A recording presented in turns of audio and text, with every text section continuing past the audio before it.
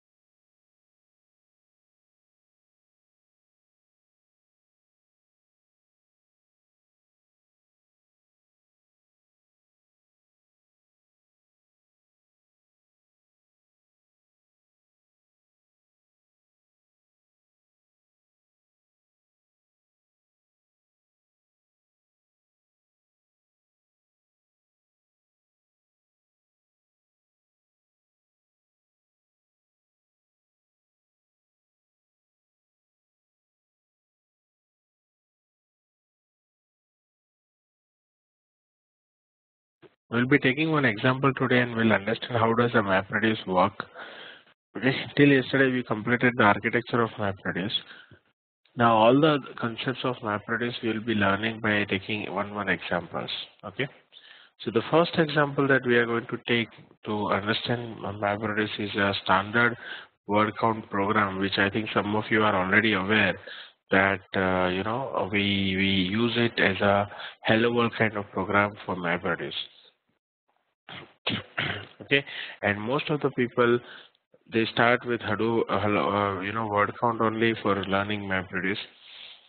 But what I will be explaining you is not just how word count program can be written, but I will also explain you how that problem will be processed internally at every phase of MapReduce, how the data is divided into every phase of MapReduce, and what logic we should write in both the phases. So first, before jumping into the programming, I will take some sample data and explain you what would happen internally at every phase. If you understand and visualize that way, then it becomes very easy for you to start programming and probably start visualizing. When we write programs, you will also visualize it easily that okay, this is what is going to happen. Okay. So let's take an example of word count where I have a file with full of, let's say, words separated by a comma. So as you can see here, this is my sample file which I wanted to process. I've just taken some 15 lines as a sample file. There could be 1 billion lines also. What you need to do is you need to basically find out how many times the word orange comes, how many times the word apple comes. Basically, unique word in this file and the count of occurrences of that word is what we are kind of looking for as a problem statement. So is everyone clear with problem statement? Any doubts on problem statement?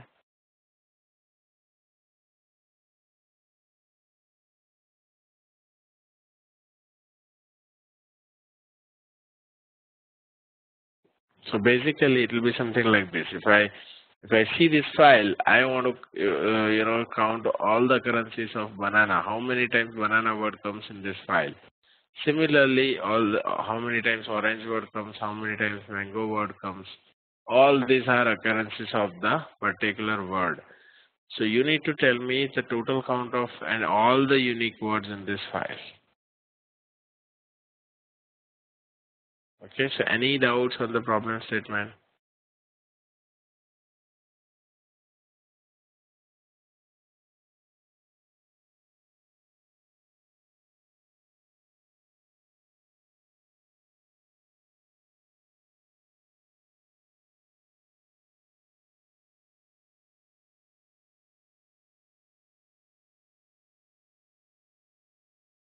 All right.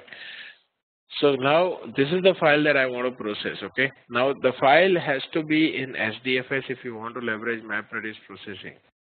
Because then only if the file is in SDFS, what happens? Your data within the file will be divided further into the SDFS blocks and different data node. So it is better that you store the file in SDFS so that it will be divided into blocks. Now, once the data is divided into blocks, when you want to write any MapReduce program to process that file, it becomes much more efficient because you have more blocks available for that file. So you can parallelly process it. Now here, within this file, let's say I am storing this file in HDFS. So can we visualize something like this, that this is block 1, this is block 2, this is block 3. Assume our file is so big so that at least 3 blocks are created when you store in the HDFS, and each block contains this much lines of records. Okay, so can we visualize that these blocks are stored in data task tracker 1, 2, and 3 respectively, and assume that we have written a MapReduce program, and when we submit a job to the job tracker for this, the job tracker will basically start 3 map tasks and launch it to 3 different blocks, because it knows that number of blocks is equal to number of map tasks. It is going to give these 3 map tasks to the each block respectively.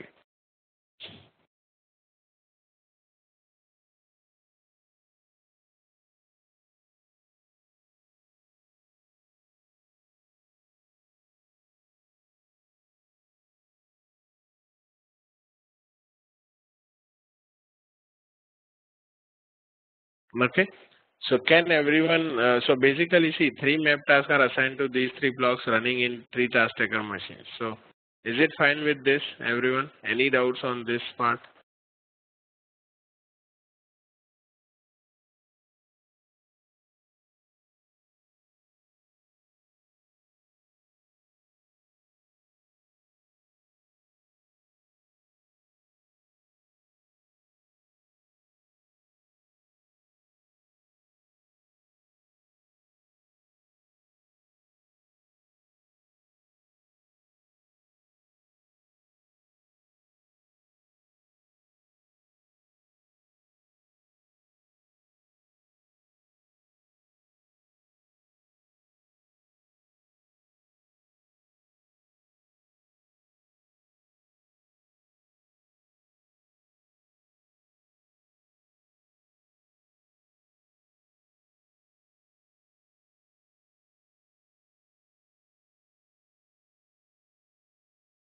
All right.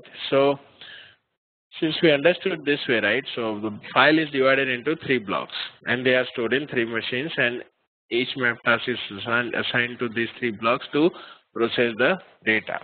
Okay.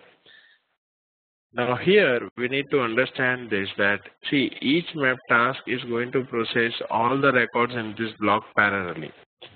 Map 1 will process all these 5 records, map 2 will process these 4 records, and so on and so forth. So if you understand how one of the map tasks process all the block data, we should be able to understand the similar logic for other tasks as well. Okay, so let us understand how map1 will process all the records in the block B1. Okay, so what I have done is I have written one pseudo code just to explain you what is the template code we should write in our MapReduce program, as well as what Hadoop has written internally, so that it helps us to process this data in an efficient manner.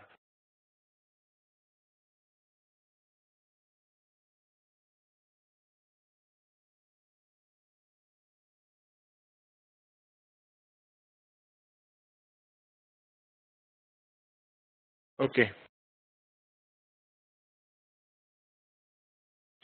so we'll understand how map1 will process all the blocks, and as I said, there is a word count execution program. So this is my, let's say, a template code which I have written. So as you can see, I have to write any Java program which you write, have to write it in the class, and under that I have 3 different components: a mapper component, reducer, and a driver. So mapper is the one which you are writing it as a separate class. Driver, reducer also is a separate class, and driver is just a main method in Java program under which you need to configure some important properties. Okay, so in the mapper class, what you are doing, you are extending it from the mapper from the Hadoop framework. So you are also overriding map function, and remember one thing, there is a thumb rule that every data flows in a MapReduce in the form of keys and values. Okay, I'll repeat. Every data will flow in the MapReduce in the form of keys and values. What does that mean? That means whenever you are into map phase, there is a map method which will be called for every record in that block. Okay. So here, for example, the map function is going to process every record one by one, right? So if there are 5 records, 5 times map function will get called. If there are 500 records, 500 times map method will get called. Okay. So here basically, and every map function is expecting key value as an input parameter, and it will also write key and value as an output parameter. Why does it always need or expect framework to give the data in the form of keys and values? That is something that we'll see after some time. Okay. So that's a mapper code. Similarly, a reduce method also will expect key value and then write output as key value, and then you have a driver code. So this is something which you need to write as a developer. Okay. I'll also show you there are some piece of code which you need to write it as a. You don't need to write it, by the way. It is actually available as part of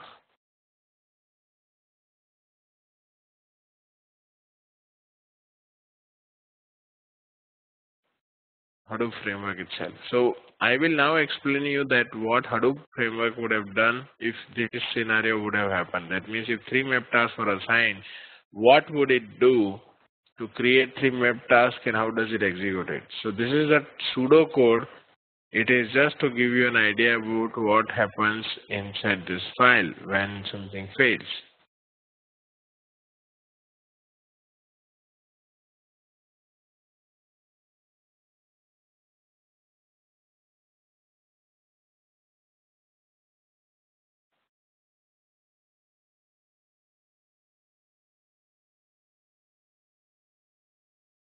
Okay. So let us understand this portion. See, there are 3 map tasks, right? So what Hadoop would have done internally is it will create 3 instances of mapper class, as you can see. What is this my mapper? It's the same my mapper class which you have written. Okay. So it will create an instance of this my mapper 3 times because there are 3 blocks at different machines, right? Along with that, now this is what it does.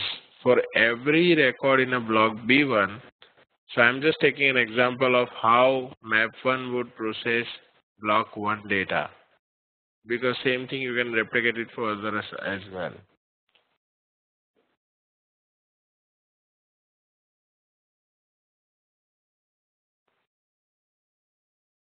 Okay. So for every record in a block B1, what it has to do, just see here.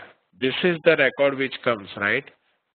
It has to read that record, and now if you go back to your execution, it has to call map function, which expects key and value as an input parameter. So then, see, this is just one line, one string. How do I convert that into key and value? So that will be something which is, which is something that Hadoop framework will decide. So what it does, it says for every record in block B1, he's going to read the entire record in this fashion, and then he's going to convert some portion of that record as a key and some portion as a value. Now you may be confused to know that this is what is this, why this number is here and all that. So let us understand, let us spend a few minutes on understanding that. So basically, see, every file will contain some records, okay? But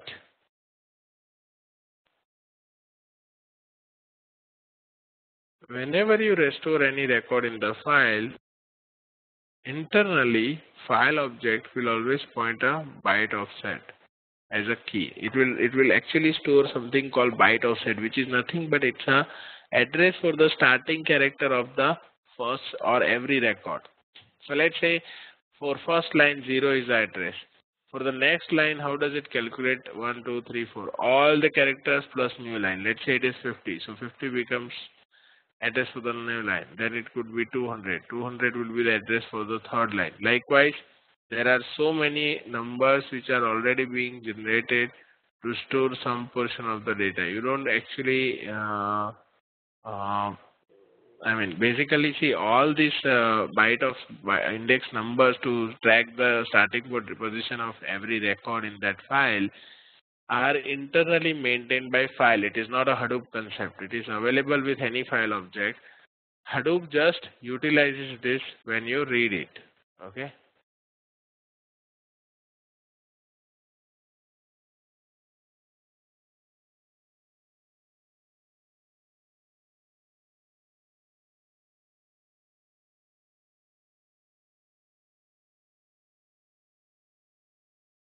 Okay. So there will be a byte offset available for every line in that file. Okay. Now, here, this is an important stuff. See, it says I am reading this entire line. This is a byte offset. So normally byte offset will be very huge number for it's an index for this record, then the entire record. So this is how till the new line. This is how the entire record will be read by the Hadoop framework. Now, how does Hadoop framework know that I have to read the entire record till this point only? It may be possible that it may consider this much portion as one record. As you can see, I am highlighting half of full line, sorry, its entire line plus half of next line. It could be taken that as one record, but why it has not taken that one? Why it has always considered /n as a new line character? Till that point only it has contained this information, because Hadoop framework uses one very important class internally to divide your data into key value. Also, the same class will help you to read this line from the file and read it in such a way that so that it will be converted into appropriate keys and values. What is that class, or what is that API that Hadoop framework uses internally? It is called input format classes. Okay. So till now, see, we have seen that it's all basically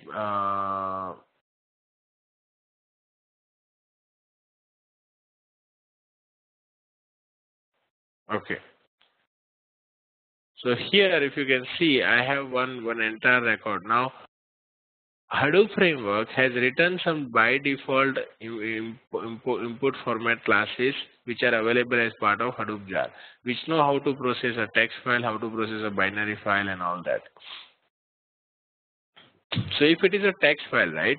This is a text file. I don't really need to worry about dividing that record into key value or reading the line from the file. That entire headache of reading every record from the file is taken care by Hadoop framework itself. But we just need to tell Hadoop framework that which is the input format class you should use. Because we know as a developer, when we are writing a MapReduce program, we know that what is the data that we are going to process. So that's why when you are trying to submit MapReduce programs,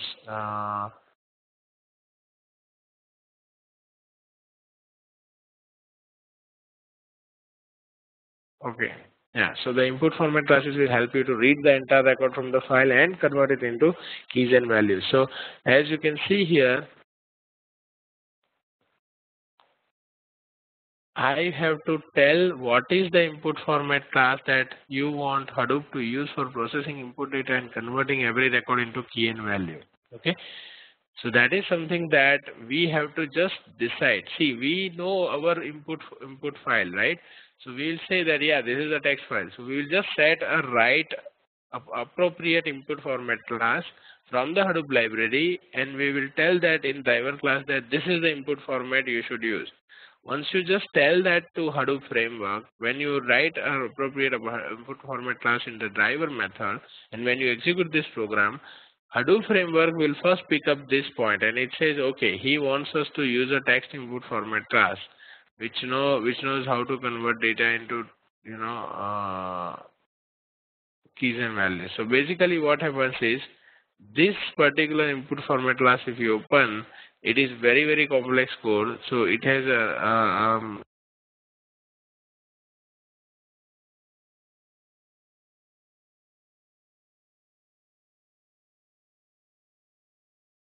yeah. So it will basically know how to divide entire record into key and value. So it's something like this. See, I am reading this record, okay, in this fashion. Now, how do I divide this record into key and value? Like which portion should I take it as key, which portion should I take it as value? Even that logic is already available in input format. There is a class called record reader which is part of input format. That class will do the job of reading the entire record and converting into input different input files. Okay, or basically converting into basically a input key and input value. So see, there is a pseudocode that we have written just to explain you that for every record in block B1, which is this, for every record in block B1, I am going to read that record and then I'm going to convert that record into the key and value, where key will be a byte offset that I will take and the value will be the entire record till new line character. That is what is happening here. See, if you take this example, it is reading this entire record in this fashion, where it is also reading the internal byte offset which are generated to maintain the data.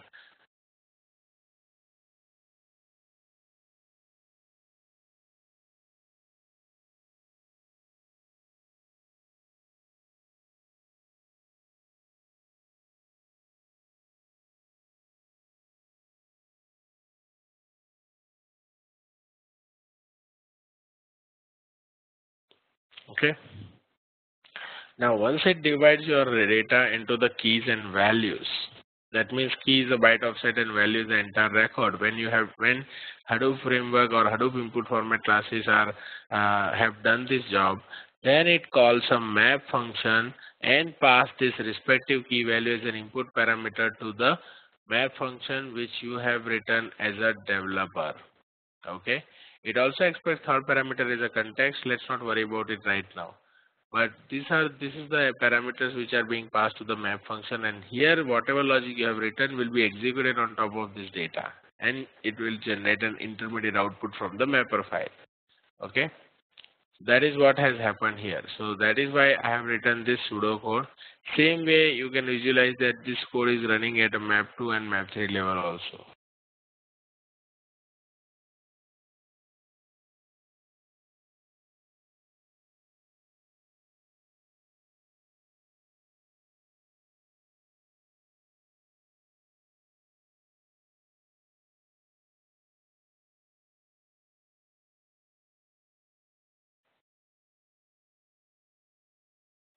Okay, so yeah, we have just understood that how every record in the block will be processed, converted into key value, and then it will call map function, pass this key and value as an input argument, and then the logic that you have written in your map function will get executed on top of this key and value.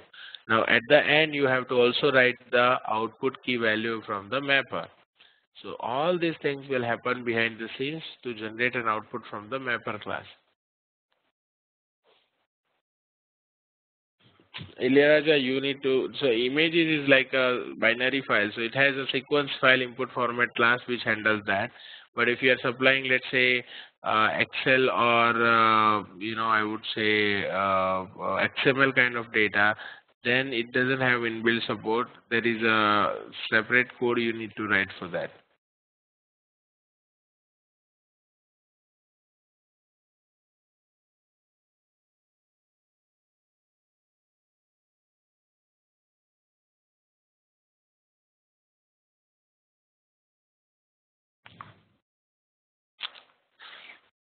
So is everyone clear as of now? Any confusion anybody has?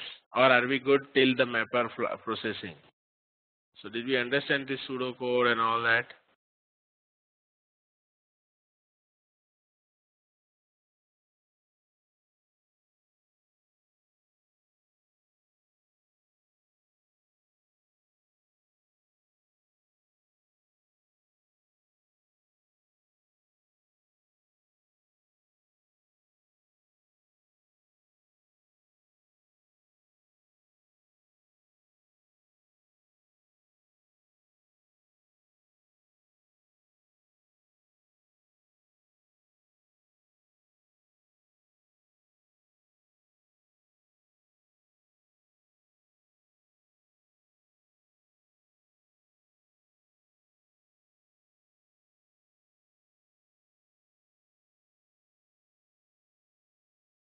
All right, so let's move forward. So basically, till now we understood that how you know your each record in a block will be processed by Hadoop framework. It will convert each record into input key value and it will call map function on top of that. This is what we have understood, right? For every record, this is what happens. And how does it read a record? Based on the input format class, which you need to supply in a driver code. If there is a file, let's say XML file or any other file where Hadoop does not have support to read that file, Hadoop does not have inbuilt input format classes to read that record and convert it into key value. In that case, what you need to do, you need to write your own custom input format class. Okay, and then Hadoop will start supporting that.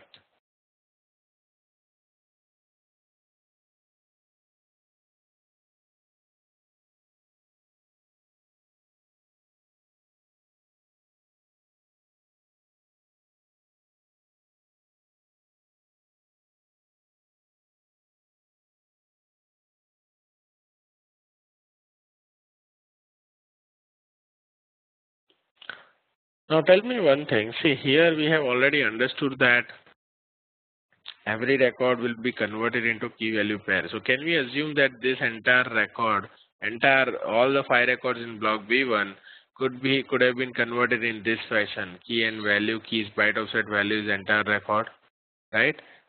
And every key value pair would have been submitted for map function. So if there are 4 records, 4 times map function would have been called, right? So we understood this portion. Now let us understand what is the logic that you need to write in the map function. So these dotted lines which I have given is the place where you need to write a logic here. Okay. So let us understand that portion. So for example, see the first key value pair, key 0 and value is the entire record. I need to write some logic so that it will give me the count of all the unique words in the line. So the problem still remains the same. You have to solve that by taking this particular record at a time. So what should be the logic you can write? So it's a simple Java programming. So I have one string which is having words which are separated by comma. See, I don't need to use byte offset, which is a key, right? If I just use a value, which is more than enough for me to solve this problem. So I'll be splitting all the words which are separated by comma, and I will generate one array. Okay. So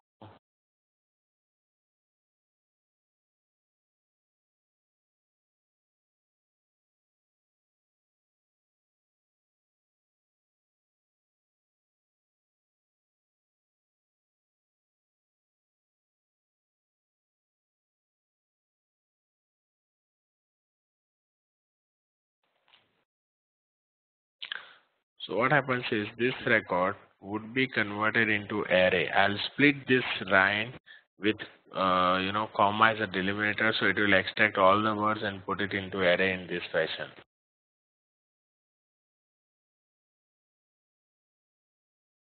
right? So now once we have an array, you need to iterate through this array one by one, and then as and when you are iterating through every word in this array, you are writing the output as output key as word and the output value as 1. Basically word and the occurrence of that word. Next word is, let's say, apple. So I'll just write apple comma 1, mango comma 1. Again, if banana comes, I'll say banana comma 1. Orange comes, I'll say orange comma 1.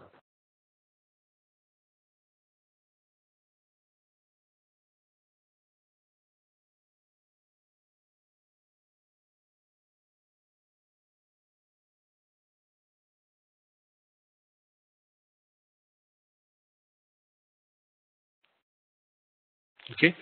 So basically you are iterating through every word in an array and you are converting it into the output key and value, which is word and the occurrence of that word, which is 1. Now the only point to notice is next time when I'm hitting this particular word, which is orange, in the same array, instead of writing orange comma 2, I am writing orange comma 1.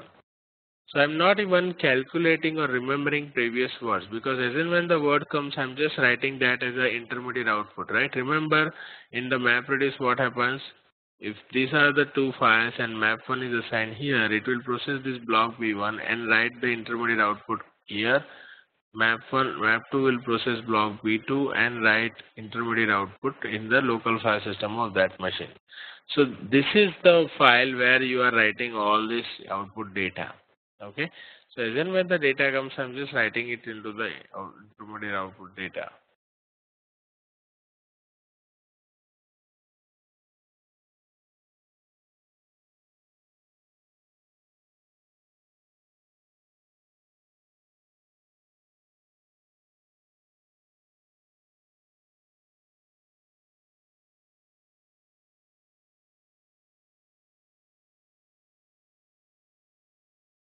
Okay. So see, first line will be converted into this fashion. Now you may have a question that why orange comma, we are not writing orange comma 2 and we are writing orange comma 1. So as I said, every mapper will process one record and then write the output into output 1, output intermediate output file generated in local file system of these two machines. Now, already if you write something into the output file, then you don't really need to redo it back and then increment the counter. That's why I'm just, the next time also the same word comes, I'm writing it as orange comma 1. And there is a significant, there is a reason why also we write it in this fashion, because I'll tell you later, you can leverage a framework itself to count all this. You don't need to write a logic to count all the values of the same key. Now, if the next line comes, what it does, again it would have divided it into the array, like lychee, banana, mango, orange, like that. And then it will write the words like this. Okay, so basically, all the words of the same block will be converted into word comma 1, and they are written into the intermediate output file generated by that map task. Okay, so now all these lines assumed would have been processed and they would have added a lot of data like this. So that is definitely, one approach where you are processing all the lines, converting into key value. Key will be the word and the value will be the total count.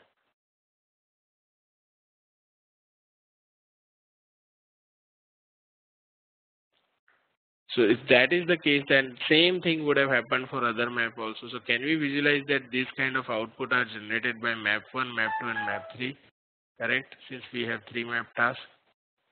So it would be something like this, right? Can we just visualize this portion, which is what I have shown here is, this is the output of map 1, this is the output of map 2, this is the output of map 3. Okay, just for the space constraint, I have written only few lines here, just to give you an idea. So this is the output file generated by map task 1. This is the output file generated by map task 2 parallelly in the different machine, and this is the output 3 file generated by map 3 in the different machine, right? And every output file you are containing a word and occurrence of that word. It might happen that so many times, let's say if you take orange, orange comma 1 comes so many times in this file. So wherever orange comma 1 comes, it's fine. It will basically try to combine them later. So let us understand that these are the outputs which are generated by map task, and then we need to combine this output, intermediate output, into a shuffle and sort phase. So we'll see what happens in shuffle and sort. But are we all clear in the map phase? This is map phase. Map phase is completed. Is everyone clear? Any doubts?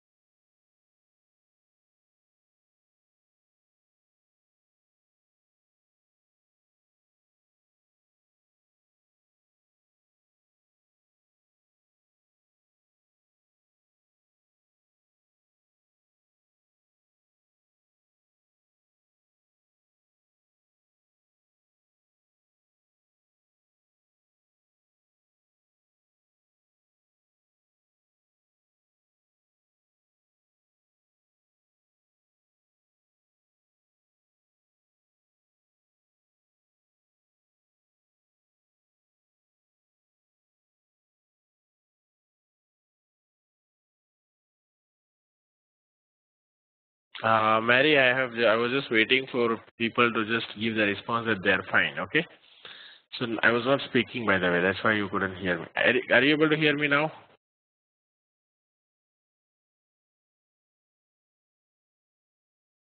Okay, great. So, okay, fine. Since everyone is fine, let's move forward. So this is how the output is generated by mapper task. Okay. So this is the output generated by map 1, map 2, and map 3. So now I'll take an example of orange comma 1.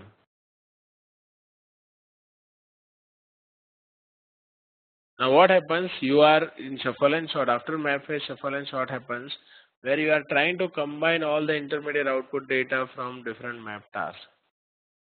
So this output will be sent over a network to the shuffle and sort phase where it will combine the data from all these mappers output, which means all the values of the same key are grouped together. It will be something like this. When you say combine, it is not appending the output. It is actually intelligently combining this way. That is why, see, this is the main reason why your data will always be converted into key value when you write programs in MapReduce because of the shuffle and sort phase. So when you want to combine it, you can easily combine all the values of the same key. So even if there are 3 orange comma 1 comes from mapper 1, 2 from mapper 2, 2 from mapper 3, you can just say all 1, 1, 1, 1, 1, like 7 times 1 comes for the orange, right? So that is the important process which combines all the values of the same key. Now another reason to divide your data into the key value, because when you want to do this kind of combination, it is, if you have stored your data in the form of key values, then you could have used map kind of data structure to basically solve it in much more efficient way. Okay.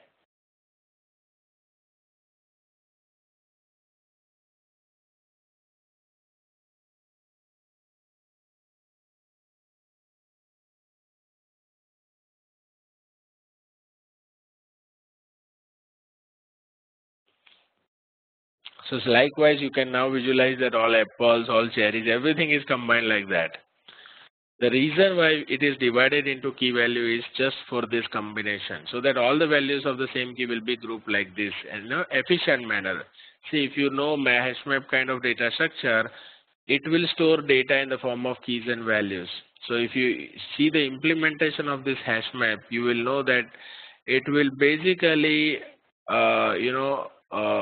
obviously it does follow this bucketing algorithm and all, but then it is guaranteeing you that the order time that it takes to read the data from a hash map and write it into hash map will be always constant. So time complexity will be order of 1 always when you want to read and write data from such kind of key value pair.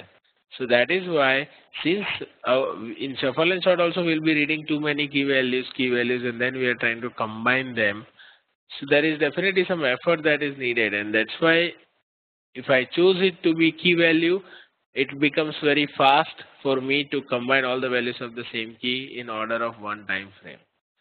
That is why, there is also another reason why all the data will be always converted into key value, so that in shuffle and sort you can easily combine it in an efficient manner. So this is how your data will be combined in shuffle and sort phase.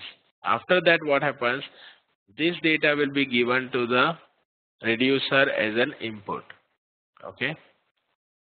So if you see here,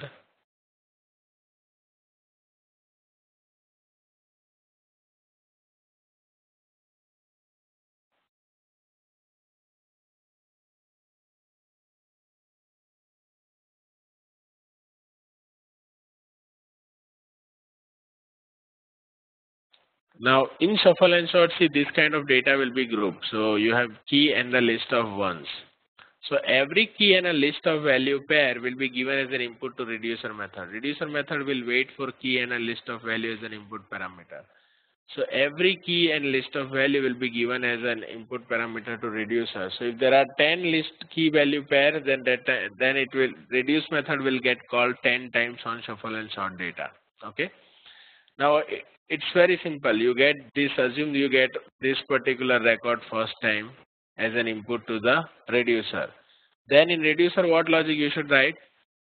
You get all the ones. So you just need to write a logic to sum all the ones, and whatever sum which is being generated, that is what you need to write it as a final output along with the word which is orange, which is the same key. That way, if you see, all the other records will also be processed and it would generate this output in this fashion. So every word and the total count of that word has been present in the file, in the output file, in the final output path which you have given. That is how you process the entire word count problem. So, so I have just explained you what has happened in every internal stage.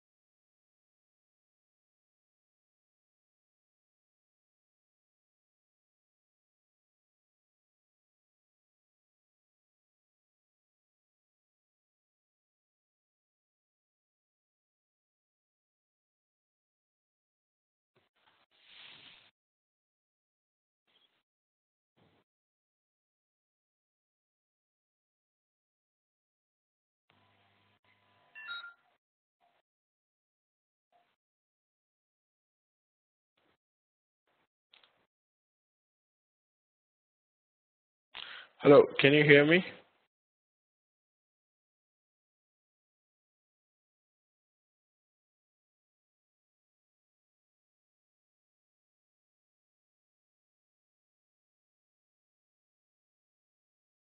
Am I audible, everyone?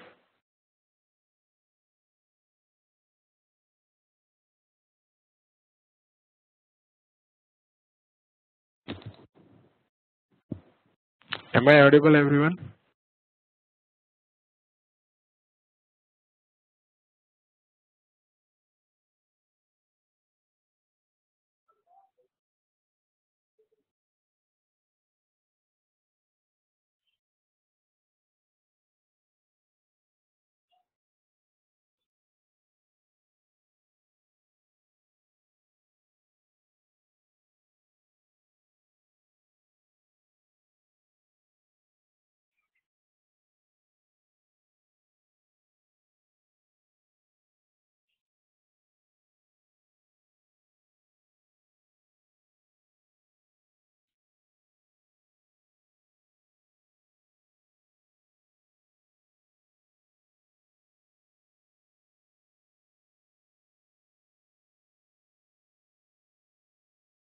Am I audible, everyone? Hello?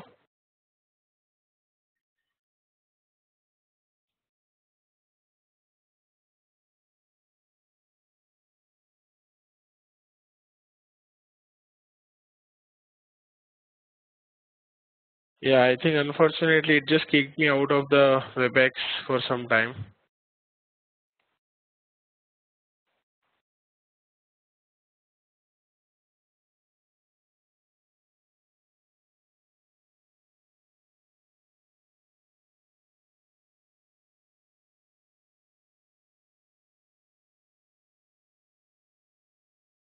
Okay.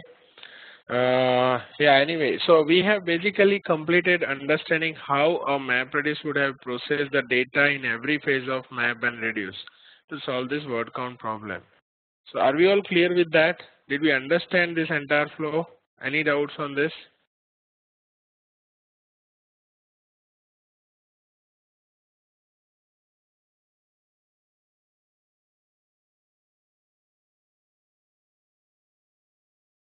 No, Nikhil, you don't need to write shuffle and sort. That is internal to Hadoop framework. We just need to write mapper and reducer.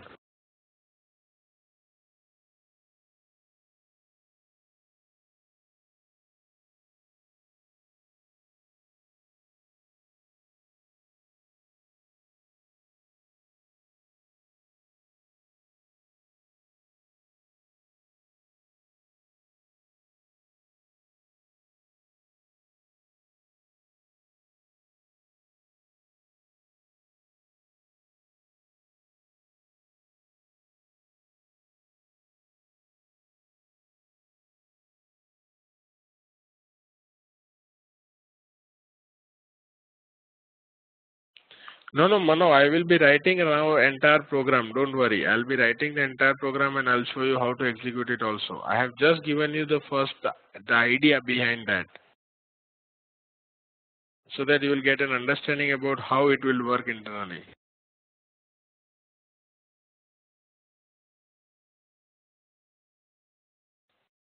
So we'll see that, Shantanu. We'll see that. That is a programming part that we need to handle. Okay. So by the way, I have not yet started writing a MapReduce program. I'll do it. I have just given you this flow just to help you understand this is what would happen at every phase of map and reduce.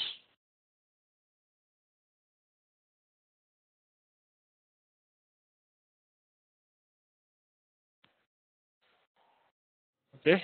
So shall we go ahead and write a MapReduce program?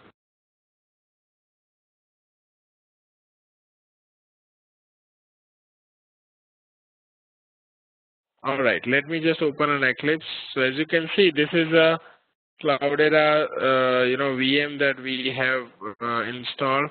There is an Eclipse available in the desktop. You need to just use it. So I'm just, opening the Eclipse.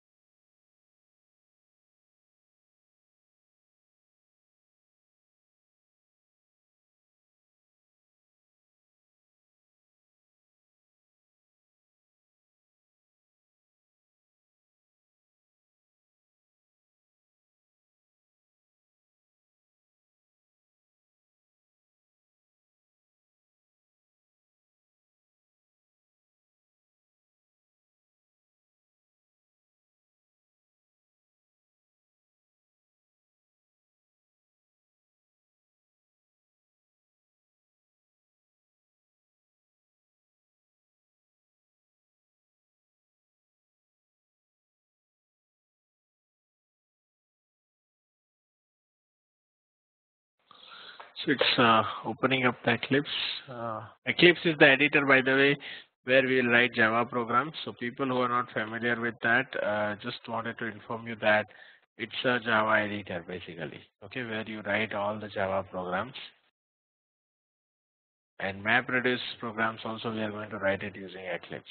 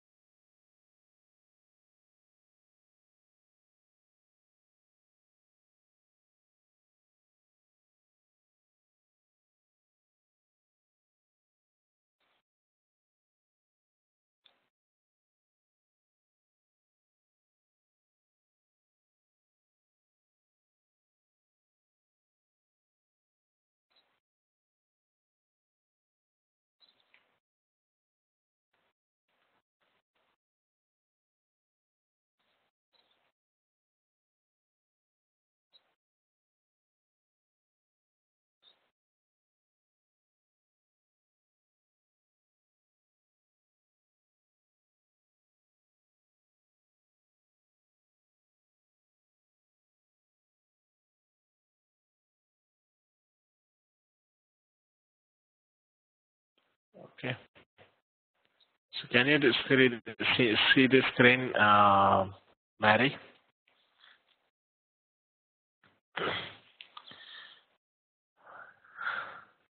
Yes, Nikhil, it's possible. I mean, you can choose any Java editor. There is no limitations to the Java editor. I am using Eclipse. You can use NetBeans also. That's fine.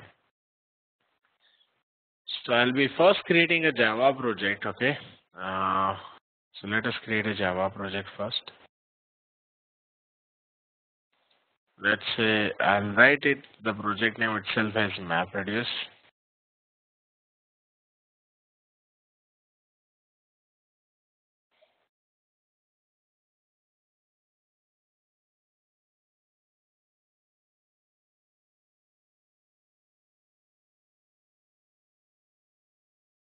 As you can see, this is a normal simple Java program which is created. Not exactly Java program, but it's a Java project which is created, which will already have a source folder and certain Java libraries. By default, it will come. So you need to write your programs inside this source package. So you need to start writing your Java program in a class. So let me create a new class. Okay. Always Java program have to be written in a class. So I'll just say WC job. WC job, word count job is what I'm going to write. And I will specify some packages com.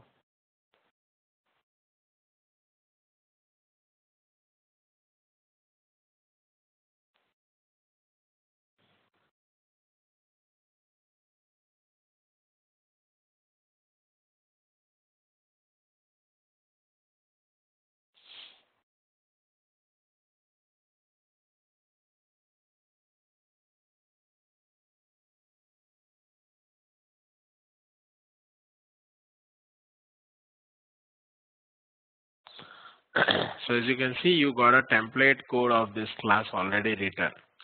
This is the class where you need to start writing your program. So let us start writing the program here, which is I will have to write for a map reduce. I have to write a couple of stuff here, which is what is a mapper class, what is the reducer class, and so on and so forth. So we'll just say mapper reducer driver. Okay. In the mapper class, what you have to do, you see, there are some concepts like inner classes in Java, which I'm going to use to write mapper class. Basically, inner class means class within the class. So if you don't understand this concept, don't worry right now. They are all Java specific concepts, but you need to just follow the concept what I'm doing here, okay? If you do that, it is more than enough. Alright, so don't worry about the syntax right now. So people who know Java can easily understand the syntax.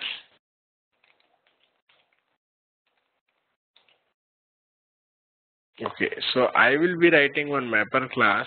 I'm giving the name of that class as WC mapper, which is extending from the mapper class provided by Hadoop framework, which is a base class in the Hadoop framework. Okay. Now, as you can see, Eclipse gives some error. It says, I don't recognize what mapper class you're talking about.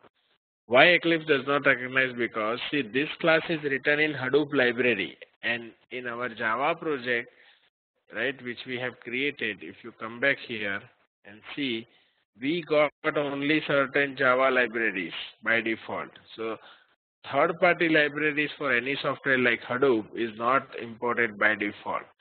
That's why all the packages, all the classes inside this library, if you want to use, you can't use it unless you import it. So let us go ahead and import that Hadoop libraries in the MapReduce project which we have created.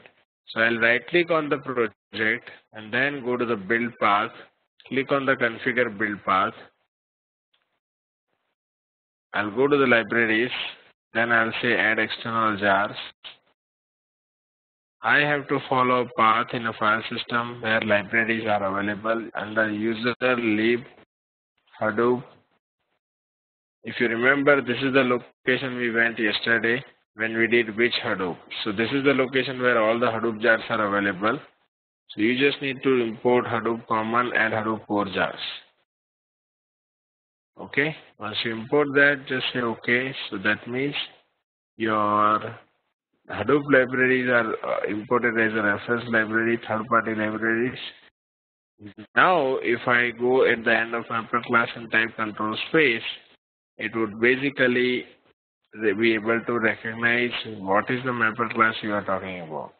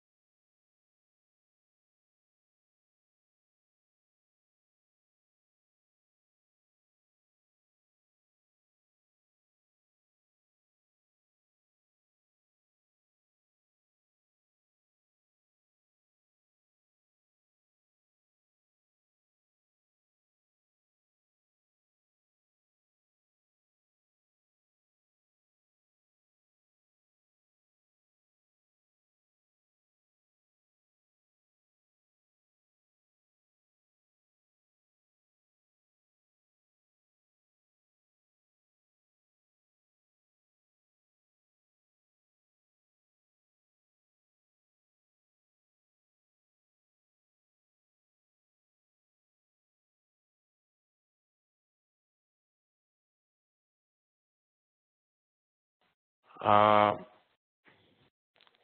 Hello, am I audible?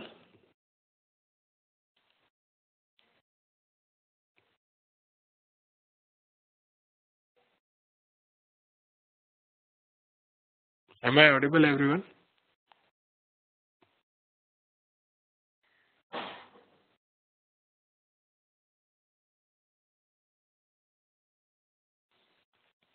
Hey guys, can you see my screen?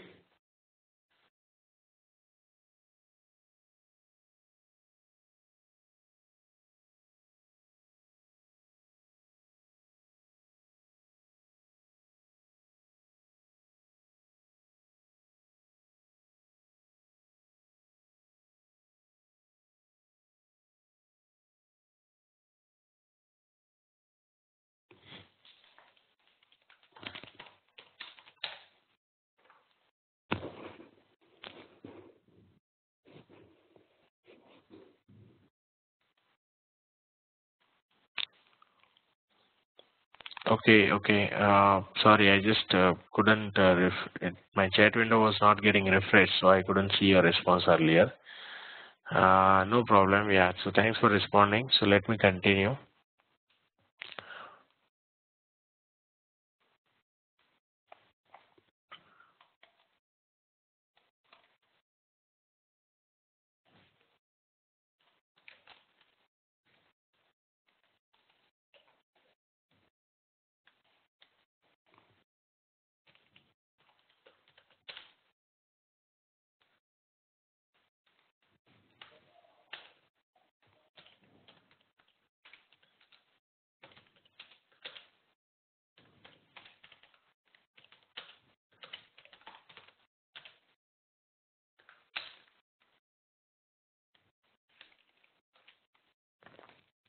So what I'm writing here is just for your understanding purpose. I'm defining that my key is a byte offset, value is the entire record.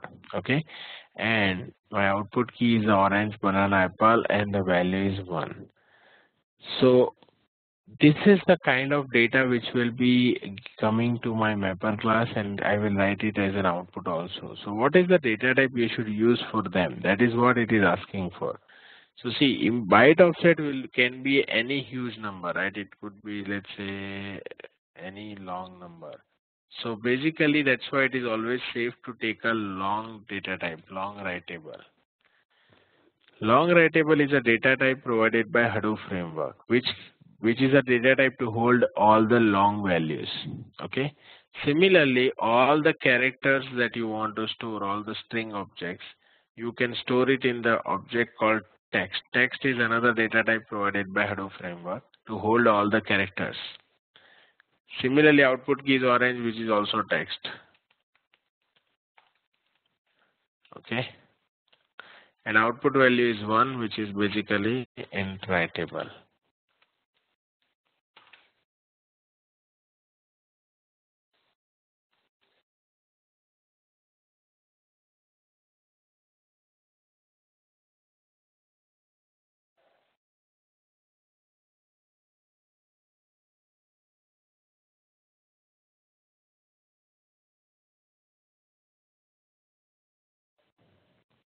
All right.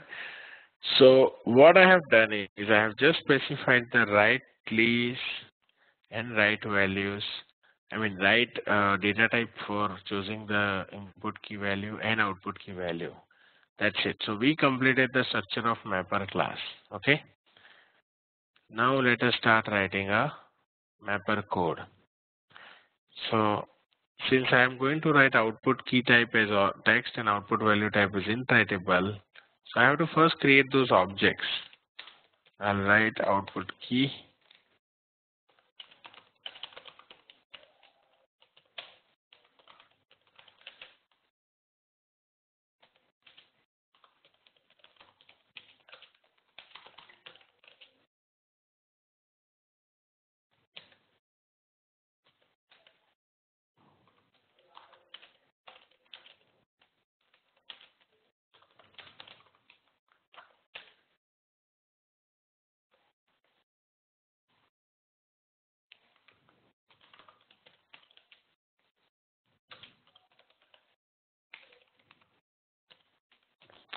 I have created two empty objects of output key value, and then I'm overriding a map function which takes key, input key as a long writable value, input value, and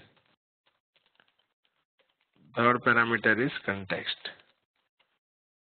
Okay, so here this is the method where we have to start writing the logic. So what is the logic we should write? So assume that you get this kind of records, then you need to just split the records into different words, and basically you need to split every record by into the array of words which are separated by comma. So in Java you can do it in just one line of code. You will just say value dot toString dot split.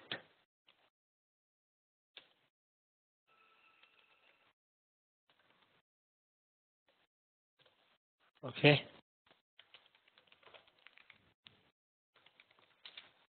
I'll get array of words. Cool.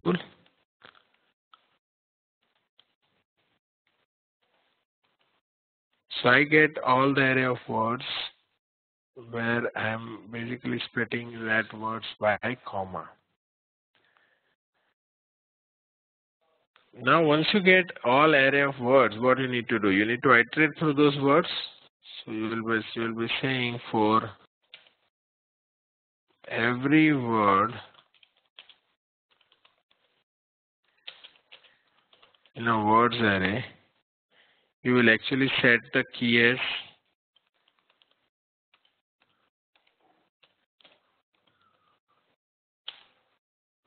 as word.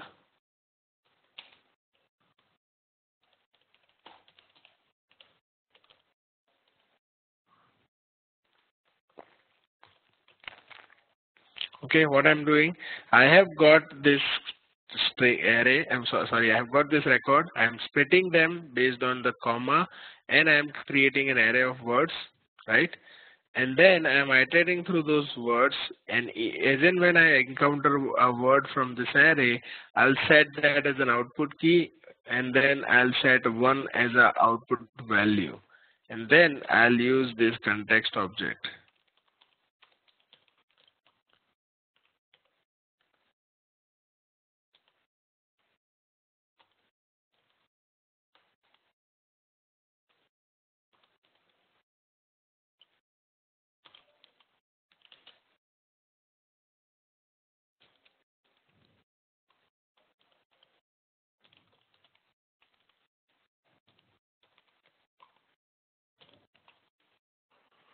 Okay.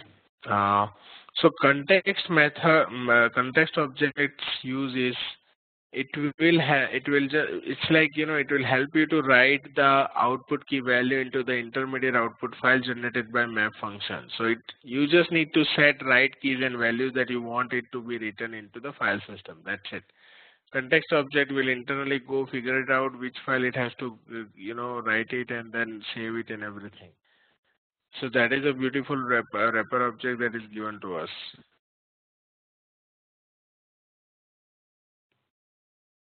Okay, so this completes my entire mapper code which I need to write to process this word count problem.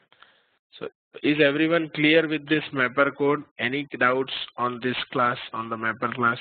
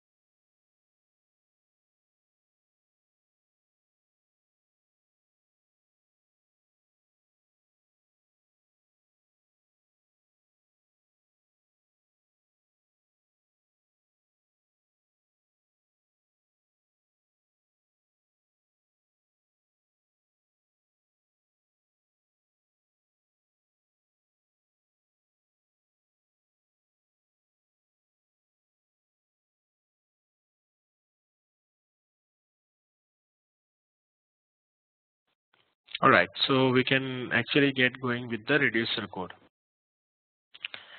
So let us start writing a reducer program. Since you understood mapper, the reducer will be also on the similar lines. It has to extend the reducer code of Hadoop framework, which also have to, which also expects like what is the input key value type of the data, reducers input key and value. So you'll get something like this.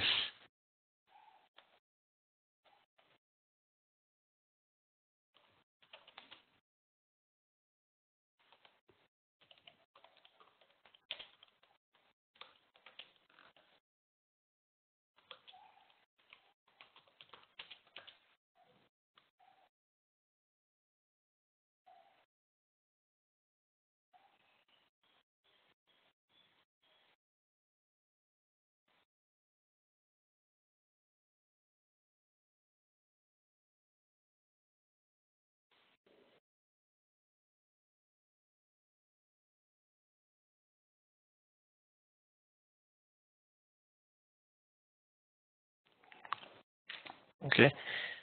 So if this is the input key which is orange, you need to take it as a text.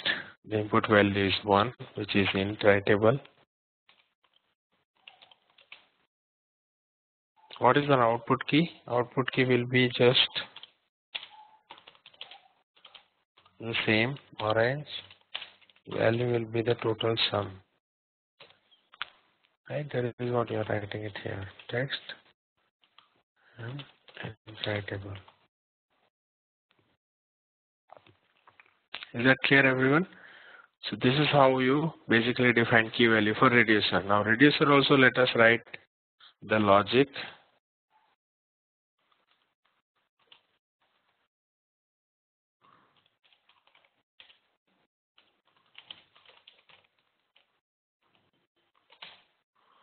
Reducer will expect key as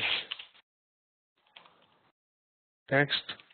It also expects list of value, right? So the list is basically being presented as iterable object in Java.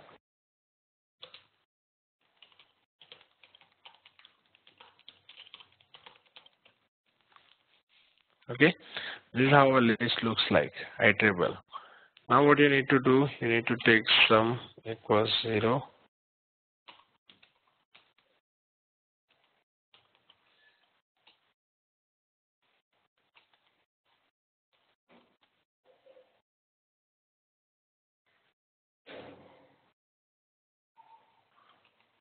So you need to, it's just like this. There are a list of ones which are coming. You need to just iterate through this list of values. What does this mean, by the way? Iterable, iterable. Iterable represent list, and iterable means they are list of integers. That's it. Okay. So you need to iterate through this list and take the sum.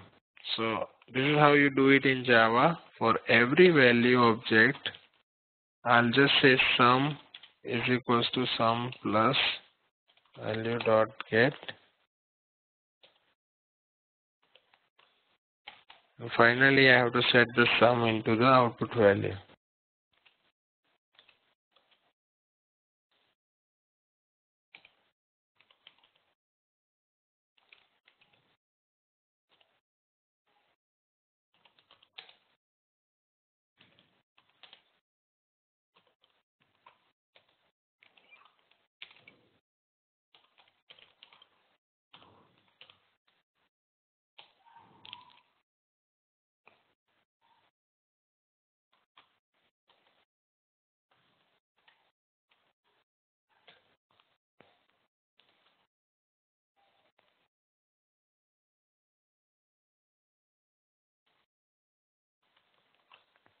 Okay. So what I'm doing in reducer, I get key and the list of values. List of ones, I'm adding it as one sum, setting that sum as output value, and that's what I'm writing it as an output key value. So key will be the same key which I'm getting it as an input. Value will be the total sum. That's it. So this is my reducer code. Is that clear with everyone, the reducer code? Any doubts?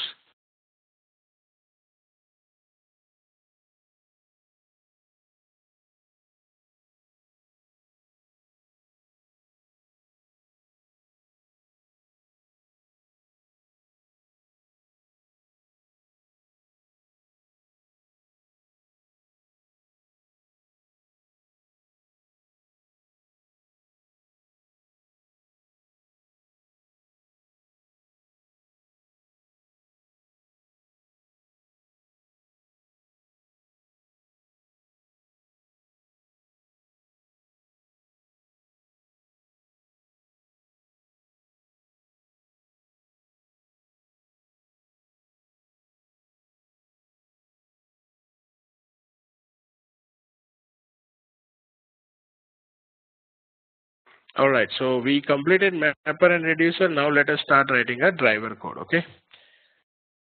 So there is no need of writing shuffle and sort.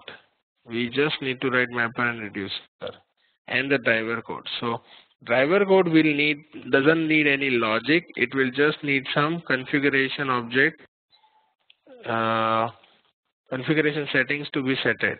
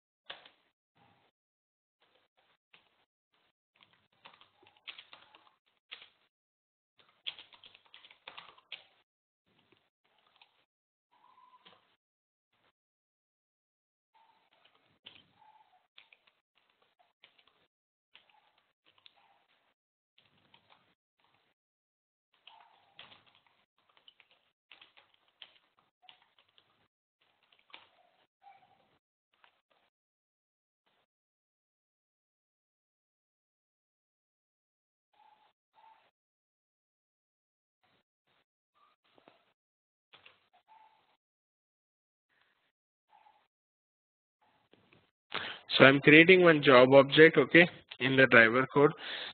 This is your job client. If you understand, remember from yesterday's session, yesterday's architecture session, you will have to create one job client who will know basically, like, who will basically do the job submission to the job tracker. So that job client, that job object, you need to set certain properties like what is your mapper class, what is a main class. Main class in the sense this class where we are writing all the MapReduce programs. Basically a class which has a main method, simple.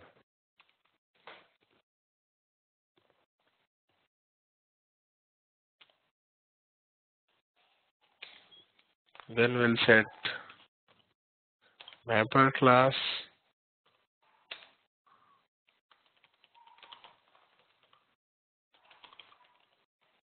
Okay, we'll also set what is the reducer class.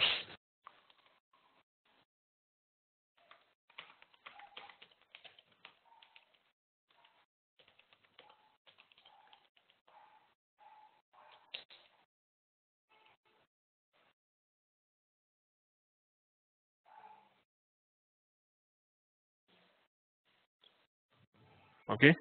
Now after setting up the reducer class, you need to also set the output key type of a mapper. Map output key type. Map output will be orange, a word, right? Which is a text. And map output value type will be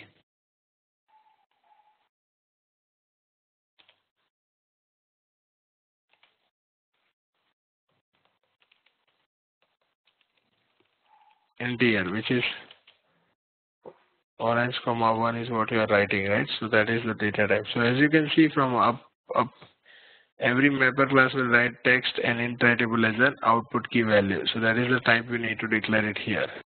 Similarly, we need to also declare what is an output key value type of a reducer. We'll just say output key type, output value type of a reducer.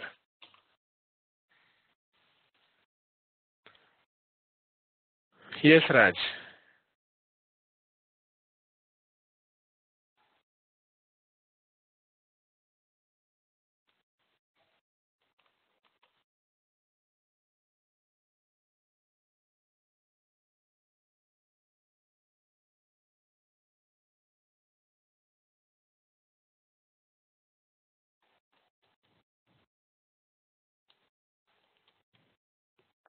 Okay, now output key type is also defined. Now see here, as we discussed, we need to tell Hadoop that what is the input format class it should use to process this data. So we are telling him that use file input format because we know that our input data is there are two file input format class. You need to choose this particular input format from this package.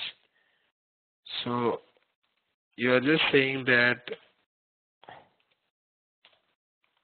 add input path. You know that your input data is words, so it will be basically text data. So that's why you are taking that file input format as an input format class to read the file. Now what is the input path of the file? You need to supply somewhere which input file you want to process, right? So this is the argument of 0. See, in Java there is something called command line argument. So when you're executing a program, you can also pass certain parameters to that program. So that is, my first parameter will be input path of the file which is stored in SDFS, which I want you to process during this program. Right, and I'm saying that use file input format to read that file. That means it's a text file. Similarly, you can use file output format also.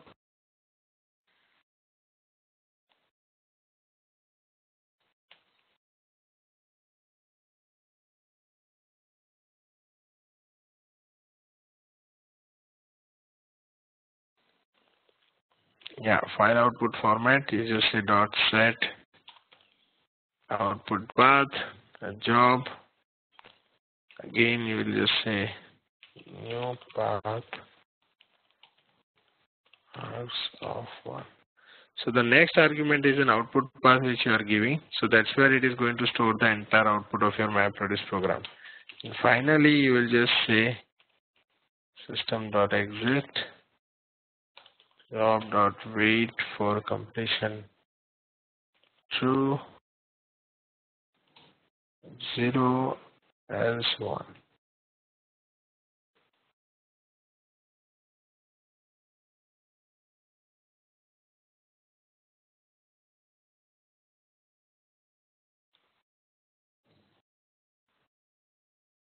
Okay.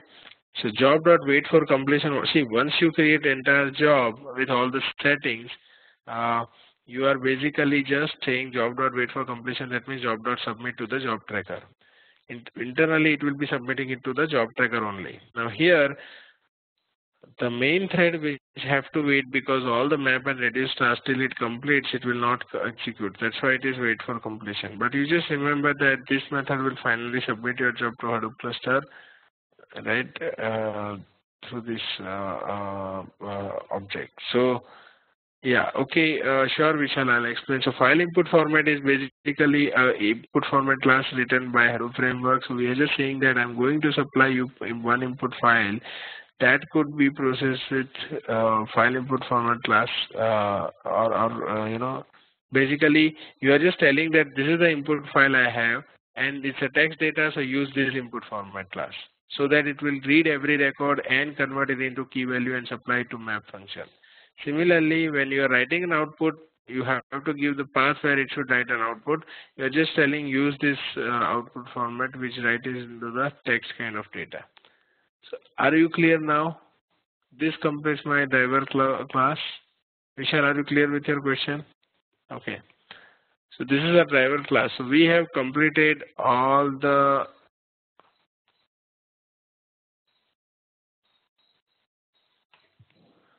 mapper, reducer, and driver programs for our map reduce. So are we all clear? Is anyone has any questions?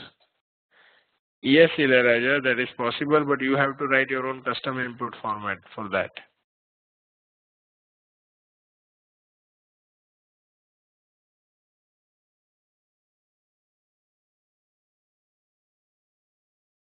Any further questions?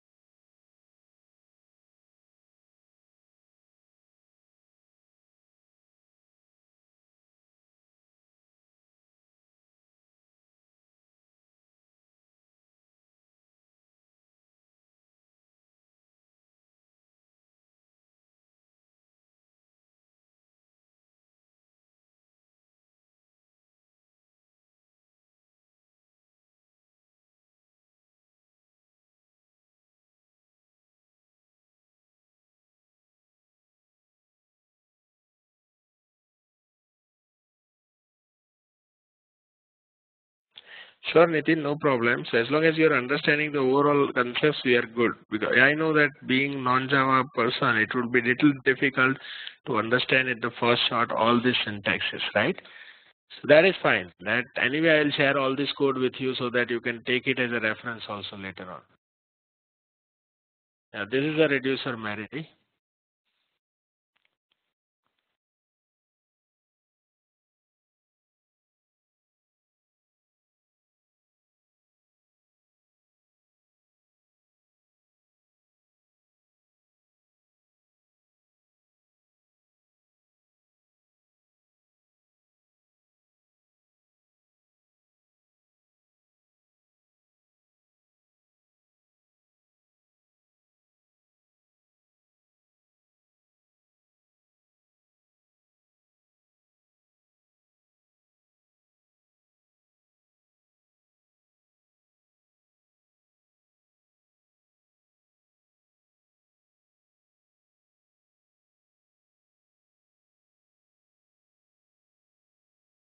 So Mano, all we will be writing so many MapReduce program in the classes itself. So I'll be sending you all these files.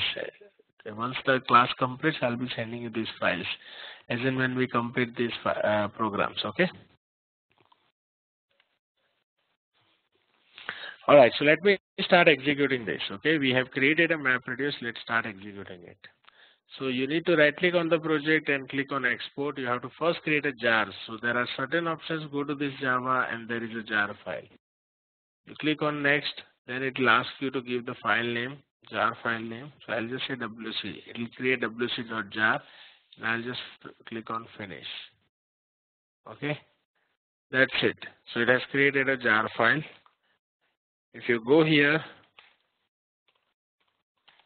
there is a jar file created called wc.jar. So we are good here. Okay. Almost the same, Mary, almost the same. In many scenarios, the syntax will be almost the same. Just so you need to change some values like what is a mapper class, reducer class, output key type, value type. That will change depends on your program.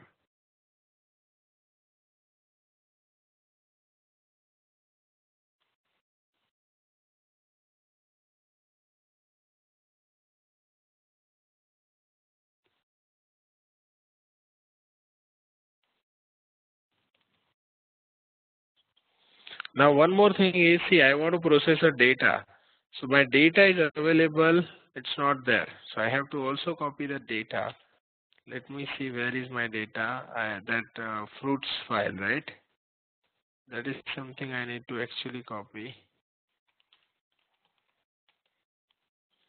There is a words file which is available, right? So this is what I want to copy. But if you notice here, all the words are separated by space. But in Eclipse, the program that we have written, let us check. Sorry.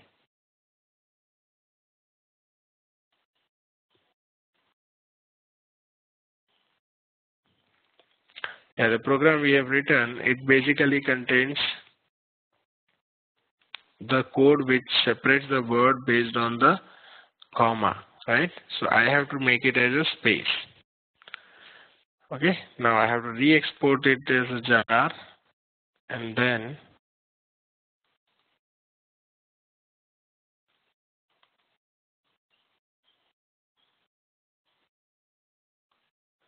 so this is the file. Now this file I have to copy it in SDFS, so I'll just do this Hadoop fs-put words into data directory.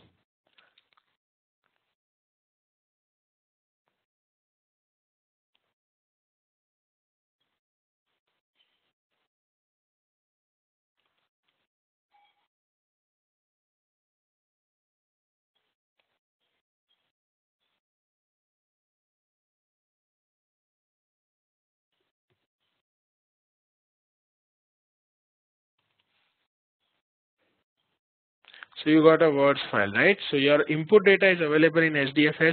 You have created a jar, so you are ready to execute that jar. So this is the command you will execute a jar. So Hadoop jar, wc.jar, and you have to give the main class.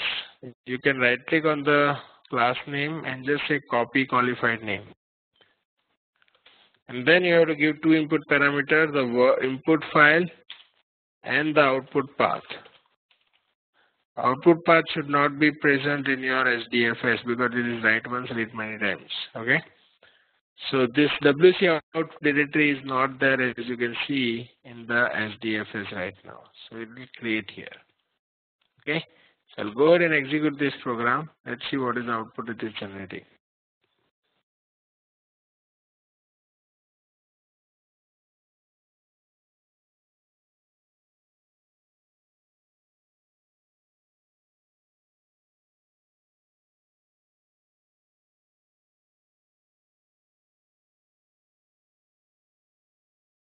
So as you can see, we have executed this program. So now, based on the architecture we understood last time, it is actually creating a new job ID, right?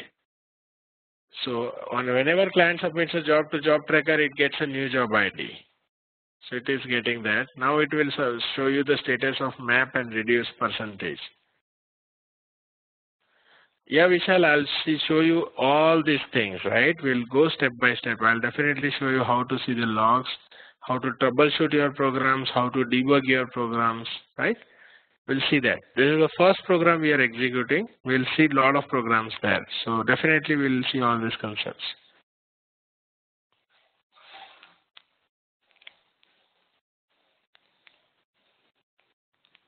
So as you can see, it is actually running it as a map reduce mode.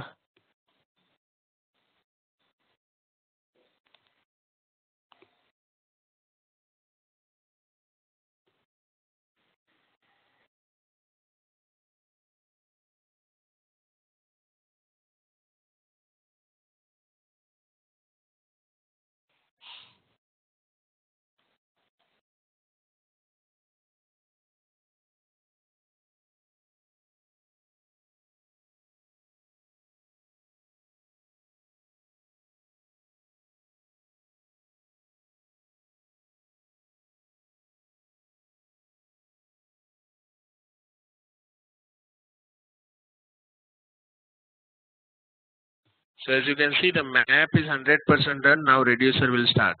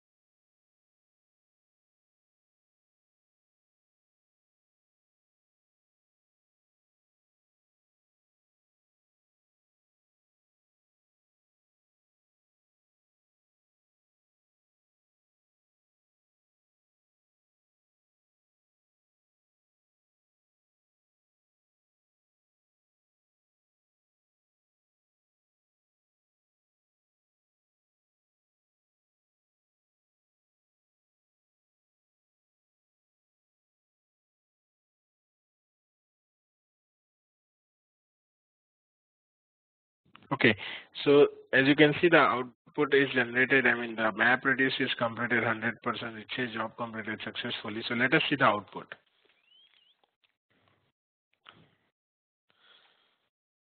So you can check here. There should be a WC out folder created. Under that, two files will be created. Underscore success means it's a success, full execution. And part R00. This is a default file which is being created by the map reduce program. It's output of a reducer. And this file will contain your output. So we need to go inside this directory and read the contents of the file.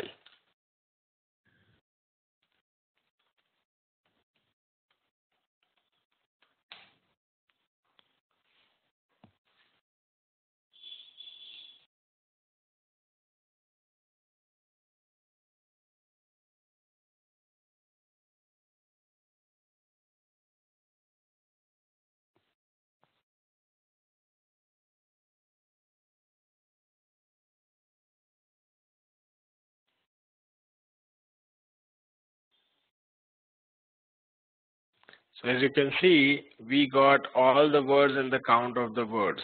This is your final output which we wanted to generate. Okay. So that's how we can write and execute a MapReduce program to solve some problems. Is that clear with everyone? Any doubts anybody has on this? I'll show you where the logs are generated, everything after the break. We can take a break now, but before the break, I just wanted to make sure everyone is clear. Any doubts anyone has?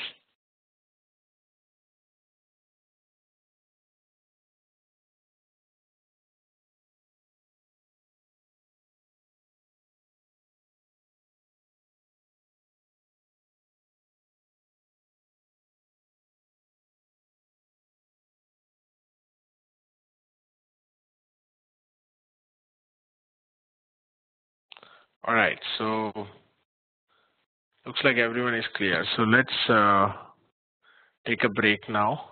We can come back after the break and then we'll continue further. Yes, Raj.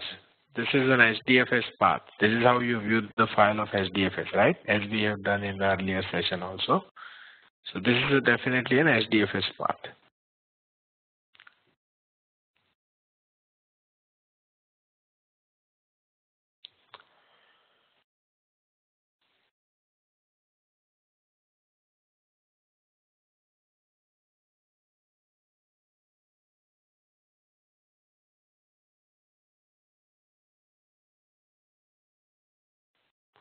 All right, so let's take a break now. We'll come back after the break and continue further. Is that fine with everyone?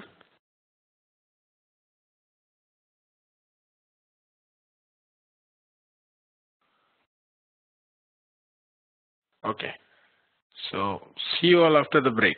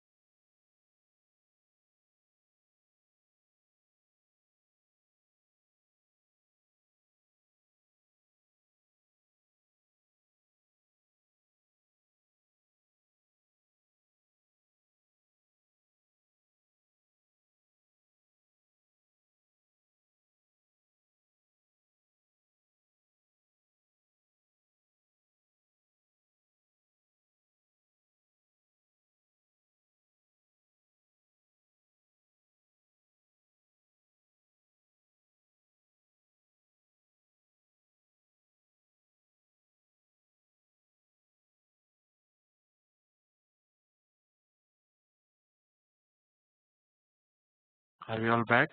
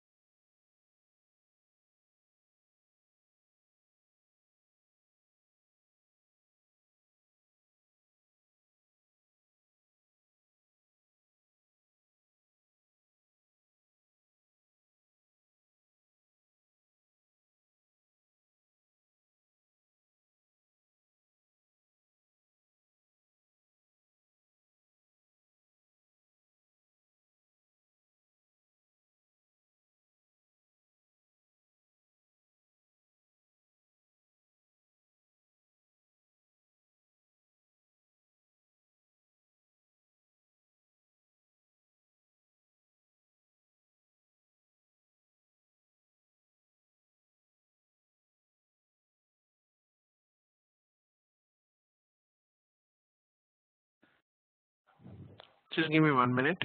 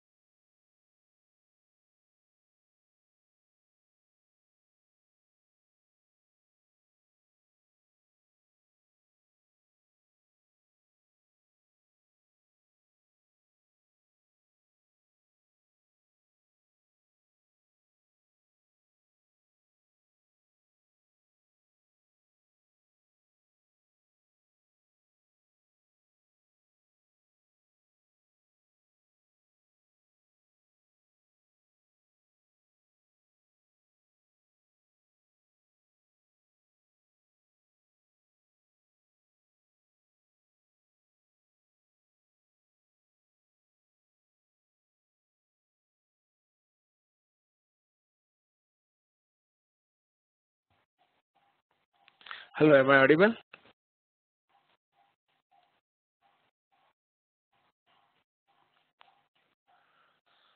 Okay, so let us see the log files first, Vishal. I think this was your question, right? So let's see the logs about this map reduce that we have executed. So you need to click on this Hadoop SDFS name node. Once you go there, click on the utility section and go to the browse file system. If you click on the browse the file system, then there will be some data directory. Inside that you can actually not here, sorry, I'm sorry, we need to go to the different page. It's a resource manager page. You need to go to the Hadoop yarn resource manager.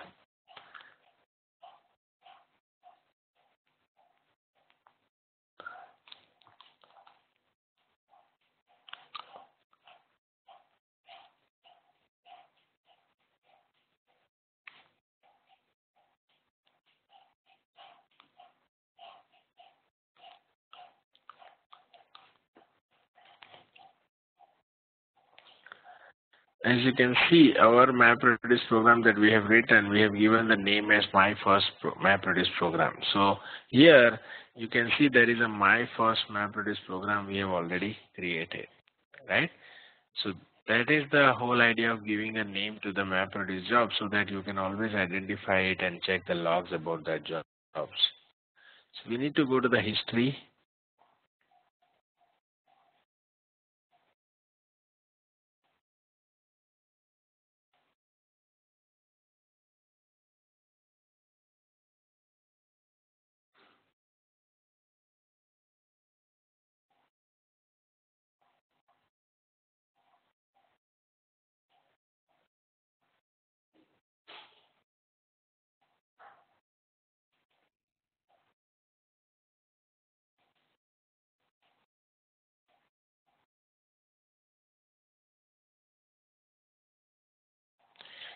And if you click on that history, you can see that this is the job which was created by this user. This is the queue. What is the status of this job? When did it submit? When did it start? When did it end? Finished? What is the average time to execute the job? And as you can see, it also gives you map and reduce task executions. If you click on the map, it will show you that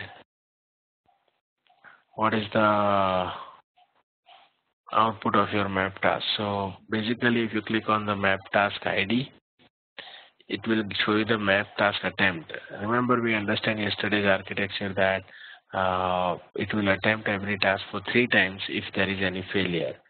So this is called attempt ID. So in first attempt only it was successful. It also shows you that this attempt was made in which machine. So this map task was executed in which data node machine. And there is a log section. So if you click on the log section, you will be able to see the log files available here. So you can see standard error, there is no error here. Standard output will come here, and the syslog, all the system generated logs will present here. So if you write any statements in your Java program, it will come in this standard out section. Okay.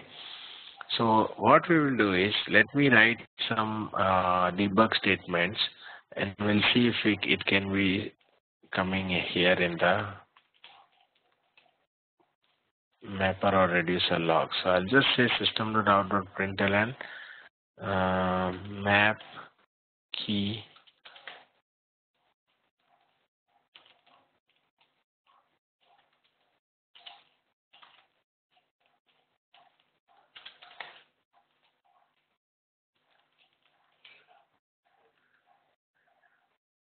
Okay, I'm just printing each key and value when you're iterating through this for loop.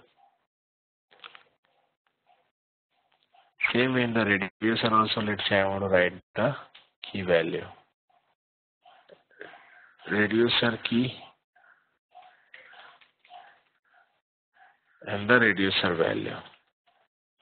This statement should be printed in this logs. So let me recreate a jar file out of it, and then see if this statement will get printed there or not.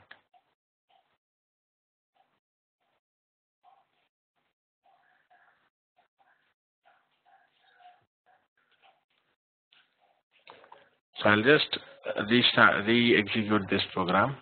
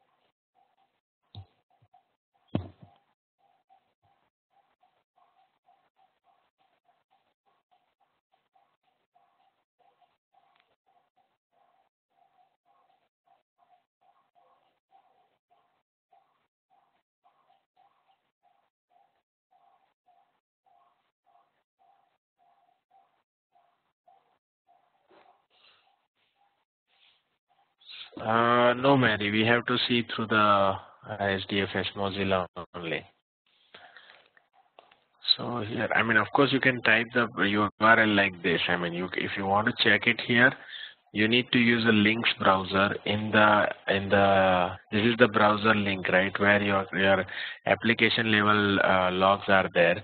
So links is a browser. It's a command line browser. So through command line, if you want to check, you can use links, but provided links should be installed. Okay.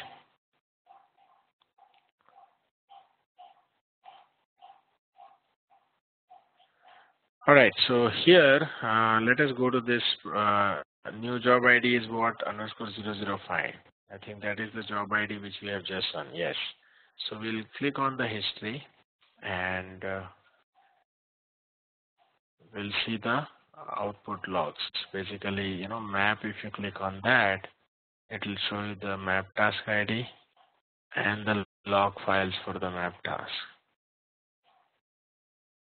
So as you can see, now all the values are printed like this: map output key value, everything, right? For every word and value one, I'm printing this statement. So which has come under the standard out section. This is the logs which will present here. So if you want to write your own debug statement, it will come here. Okay. And there are some system logs which are generated here. Same way, let us go to the reducer and check. So if you click on the reducer, there will be reduce task ID. And if you click on the logs, you can also get the reducer logs. Like this is the reduce key and the total value, total sum. So is that clear with everyone? How to see the logs, how to write logs in the log files of MapReduce? You can also use the tools like log4j to write it into the separate file.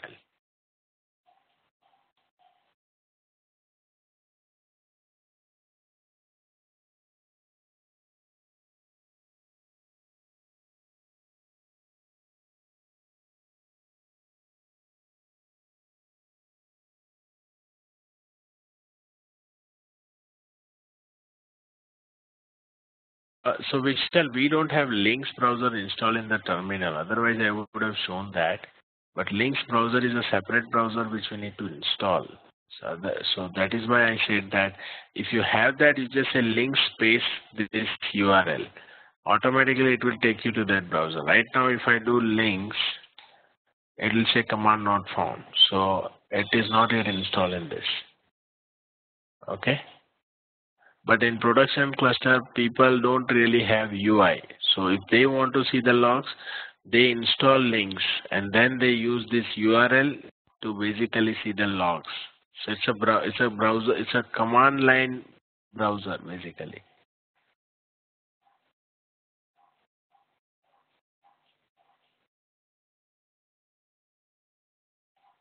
No, they are in SDFS. They are not stored in physically in somewhere. You have to access SDFS only.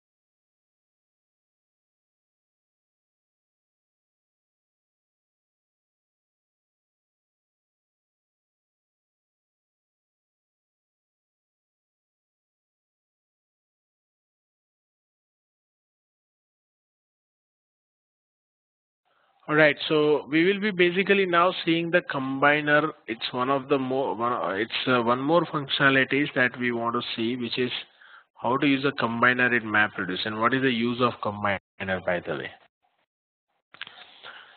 So if you see here, till this point, for example, let me draw back your attention to the uh, earlier flow that we have discussed for word count. Take the same example and see if you notice, this is output generated by all the mappers and they'll be sent to the shuffle and sort. But if you see here, if there are, let's say, so many keys which are there, which are 1 million keys, okay, which is generated by every mapper's output, then if you want to combine all the values of the same key, which is more than 1 million, so what happens here? You are transferring that much amount of data over a network, right, to the shuffle and sort phase. You are transferring almost 1 million key data over a network to the shuffle and sort phase. So basically, in that case, what happens? In that case, it's actually kind of, I mean, when you are transferring that kind of data over a network, basically it will occupy a lot of network bandwidth, right? So there are so much data transfer that happens and it is occupying so much data, right? So much network bandwidth basically. So that is also not a good idea, because if it occupies a lot of network bandwidth, that will also slow down the performance. So is there a better way where I can actually, before sending it to the shuffle and sort, I can do something and I can actually try to, optimize it in such a way that I have to transfer less number of data to the shuffle and sort over a network. So there is a way which is called combiner, through which you can reduce number of data which is transferred over a network from each mapper. How do you use it? So basically, I'll just tell you that. For example,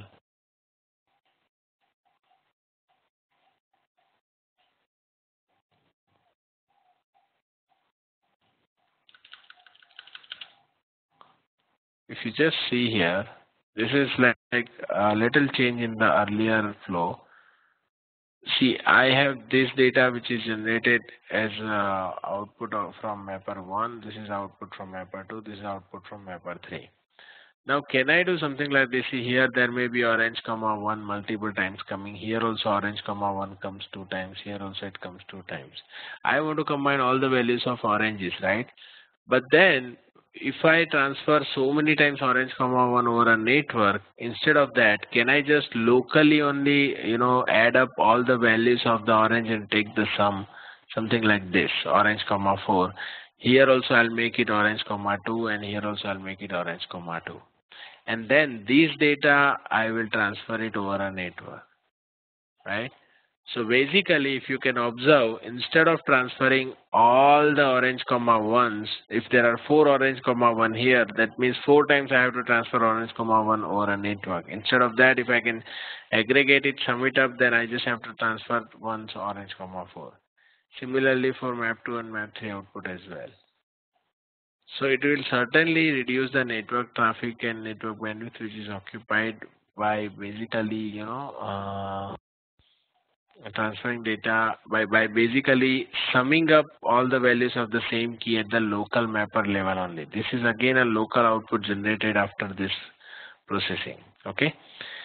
So this is how you can reduce number of data which is being transferred over a network.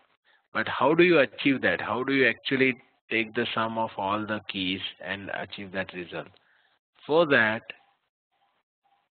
you have to use a reducer.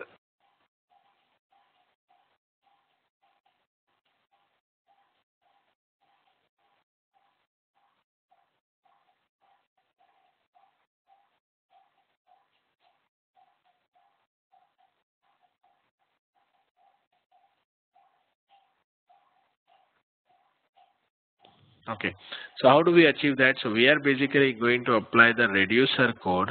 See, in reducer what we are doing? We are iterating through all the values of the same key, and then again we are adding up, we are summing up. So the same reducer code, if you are applying it locally to the local output of every mapper, right? All this output data which is generated, what if I'll apply this reducer code here itself locally to this machine and try to get the sum of all the keys here itself, right? Then definitely I will save a lot of network data transfer. So that is what is going to happen. You are applying the same reducer code to the local to the output generated by mappers at a local level. So that is called combiner. Combiner is nothing but you are applying the same reducer function as the output of mapper.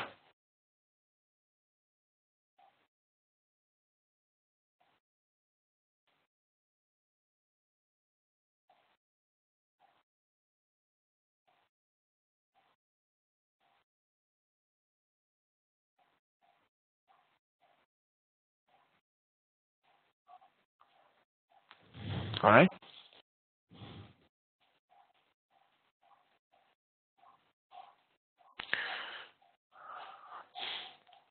All right, everyone. So looks like we just got an information from Simplilearn team that there is a Simply Talk community which was started, and we encourage all of you to participate in that community. It's basically one place where you can join, you can ask questions, experts will come and answer that questions. You can get answers from anyone. You can also answer someone's questions. So it's a more like interactive community for a particular topic. So you can actually join for big data or anything, right? So you just join, search about that. It's just like one community. You can be part of any community and then start learning from there also. It's more like interactive learning. And another thing which I wanted to recommend is please please take the survey at the end of this session. Whenever your session is complete, I'm sure you would have been presented with some feedback page. So it will just take 2 minutes of your time, but please do that every day so that it will get it will get that kind of information to all the people, all the Simply Learn team as well. I mean, basically it helps us design the courses accordingly. So you can always take the feedback page at the end. Earlier as a URL for Simply Talk, I think you would have received a separate mail from the Simply Learn team itself. Okay, so there it will have all the details about how to join that.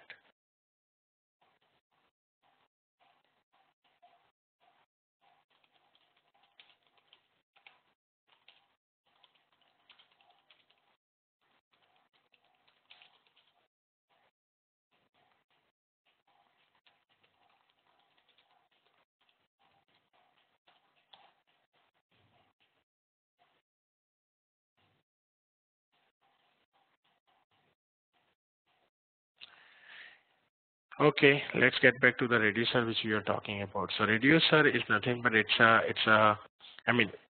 combiner is the code which is nothing but a reducer code only, but we are applying it at a local level of every mapper. Instead of applying it on the final data, you are applying it at a locally of every mapper.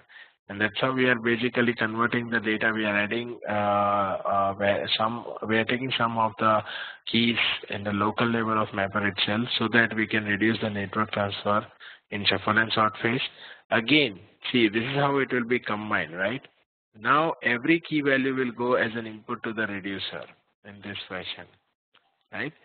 So every key and a list of value will go as an input to reducer, and again reducer will iterate through this list of values, and then it will basically take the sum. So that sum which you are getting, the final output, as you can see, will be the same output even if you have not used a combiner, right? So the most important point to notice about combiner is, if you are using a combiner, you have to make sure as a developer that your final output is not going to change. If your final output is going to change, then you can't use a combiner. Okay. What could be the scenario where your final output can change? So let me give you that scenario. Simple scenario would be, let's say taking the average of number. For example, let's say I get some number like this, 10, 20, 30, 40. Okay, and I'll say 50, 60, and 70. This is the output of map 1. This is the output of, let's say, map 2. And you want to take the average in reducer. Okay, after shuffle and sort, assume the data comes and you have to take the average. So this is 180 and this is 100. 280 by 7, which is total sum is 280 by 7, which gives you 40, right? If I have applied this reducer code, which is to take an average at every local mapper level, then it should take the average on these 4 numbers, which is like 100 by 4 is 25, and this is like 180 by 3 is 60. Now you have 85 by 2. And what value you will get? 42.5. So these two values are not equal, as you can see, right? So that is why if you are applying a reducer as a combiner, you need to make sure that your final output is not going to change.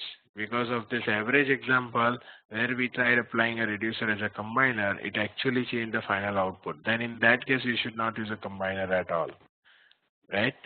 Only the cases where your final output is not going to change, then we can use a combiner, and we can reduce the network traffic and we can improve the performance. So are we all clear with why combiner, how to do combiner and all that?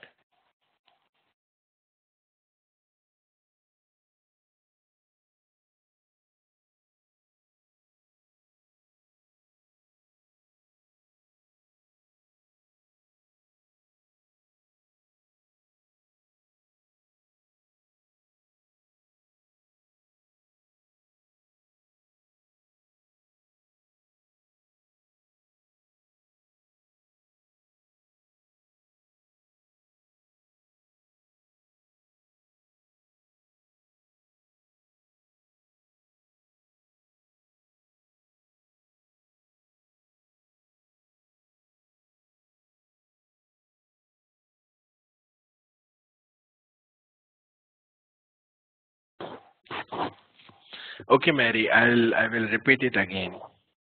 See, what you need to do is, basically the problem statement is, if I have 1 million keys which is being generated as an output from different mapper tasks, then I have to transfer all these keys values to the shuffle and sort, right, where it gets combined.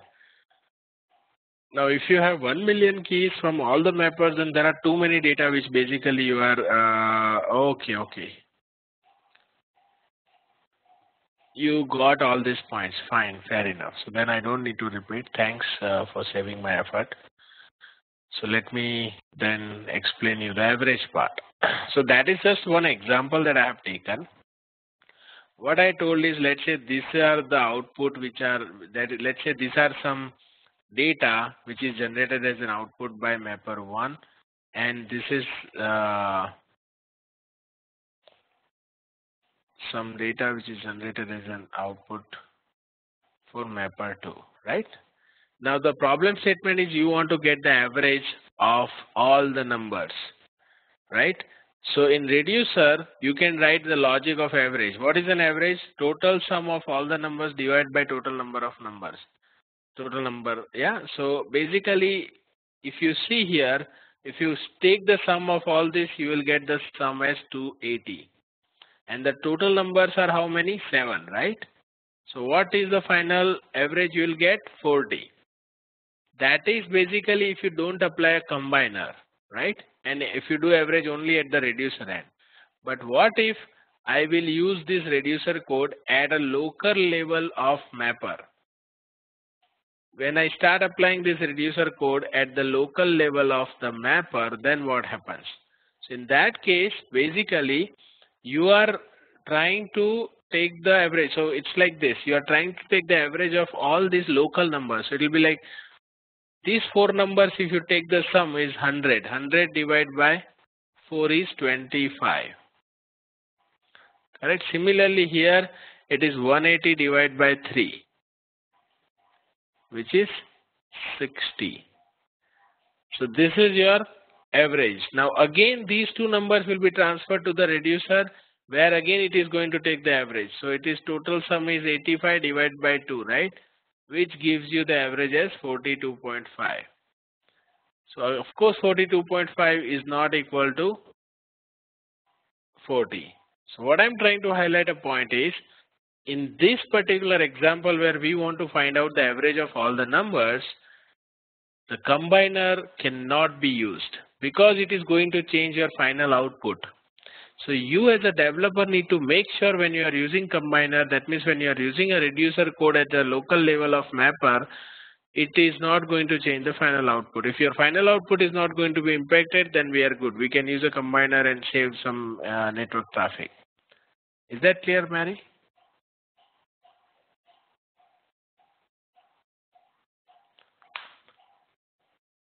Yes. Any more doubts anybody has on the combiner topic?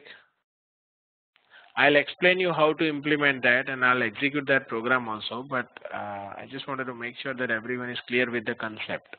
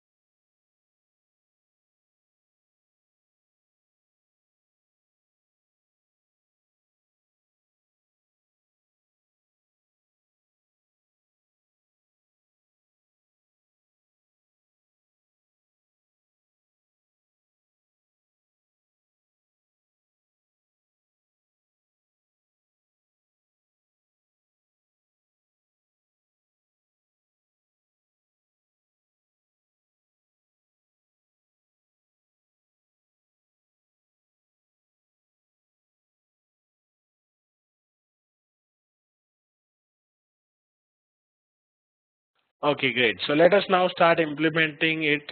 Let us see the implementation. By the way, before I implement, I just want you to look at the earlier execution that we have had for word count program. Okay, you could see here that I have executed this program and it has given us the certain details here in the logs, right? These things are called counters, and we will also see the example of how to write the counters in later sessions. But I just wanted to tell you this option, which is like, reduce shuffle bytes. So this property will tell you that how many data has been transferred over a network to shuffle and sort phase from the mapper, right? This is called reduce shuffle byte. This will say that this many data will be was transferred over a network to the shuffle and sort phase, right? So 2,881 bytes are transferred. That's what it is saying. Now, if you use combiner, our goal is to reduce this number. So if you use combiner, this number will be reduced. Along with that, if you also see the other properties like combine input and output records, it is 0 right now, right? But if you use a combiner, it should basically have some values here. All right. So our goal is to reduce the particular number. So let us try to use a combiner in our code. It's a very lengthy program you have to write. Lot of effort you need to put to enable a combiner. Okay, so let's start writing that code. Please don't get worried. We will write too many lines of code to enable a combiner.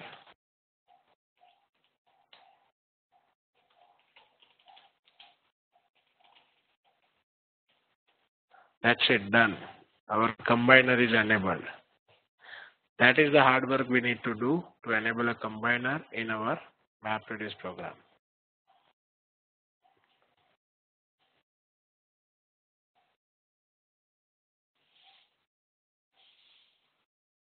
Okay, so it's very simple. It's very easy to implement it. Just that whatever is your reducer class, that is the one which you are setting it as a combiner. So now framework will, thanks everyone. So it's important, right? Sometimes we should also make some uh, fun so that people don't get bored. Okay, yeah, I was just mentioning that it's basically about making sure that you let Hadoop know that this is the function or this is the code I want you to execute it during the combiner phase. Now with that, Hadoop knows that okay, fine, this developer wants me to execute this particular program as a combiner, so let me do that. Now, when to use that, where all the mapper tasks, it goes and execute it, creates a separate file, everything is internal to Hadoop. Developer does not need to take any pain here, right? So that's all. That's how we enable a combiner. Now we'll execute this program and see whether we were able to reduce that property number or not. Now another interesting point that if you would have noticed by now is, see, this is a MapReduce program that we have written. Do you see anywhere we have coded anything like, client server communication or connect to one particular IP address, open a socket, any such things, right? See, we have just written two different components like what to do when mapper phase gets executed, what to do when reducer phase gets executed, and of course some basic configuration in driver. So you can think like how beautifully a MapReduce framework has been designed so that developer's job is reduced very heavily, right? He just need to supply business logic. He doesn't need to worry about all the cross-cutting functions that he needs to take care. That is the whole idea of using a MapReduce. So MapReduce framework has been designed with this kind of objective that developers should just do what is expected out of them. They should not take care of any other stuff. It should be completely black box for them whether there are 100 machines running in the cluster or whether there are 2 machines running in the cluster, and which machine is up, which machine is down, which is failed. Developer does not need to care about anything like that. He just supply a MapReduce program and it is the job of framework to execute it in a distributed way and then give you the result, right? So that's the beauty of MapReduce. So anyway, let's export it as a jar and see the output.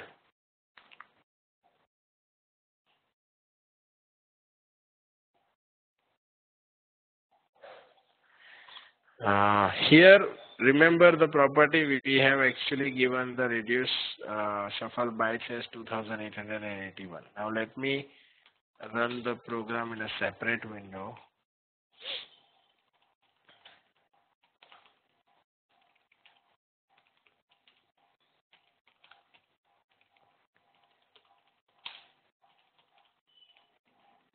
Now what happens if you give the older output directory which is already present in the SDFS?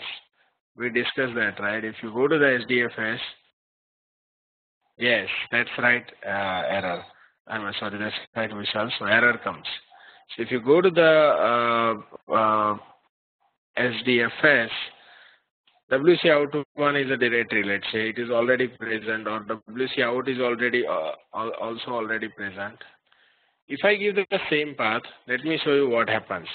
Just for your understanding, I'm showing you that execution.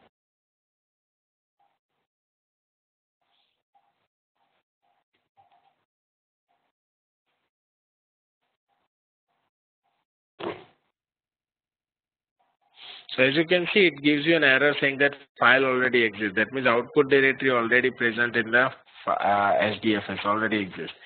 So that is what we mean by write once, read many times. So Hadoop framework will always check whether the output path exists or not, and based on that only it will allow you to execute the job further. So you have to give a new name only, new output directory only. Now it is going to execute successfully.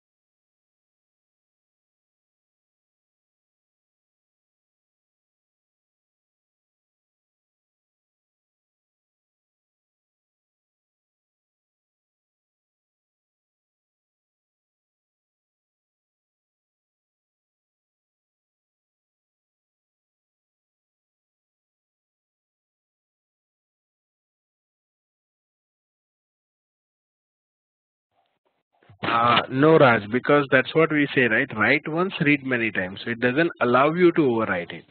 For the performance reasons, they have followed that pattern. Write once, read many times.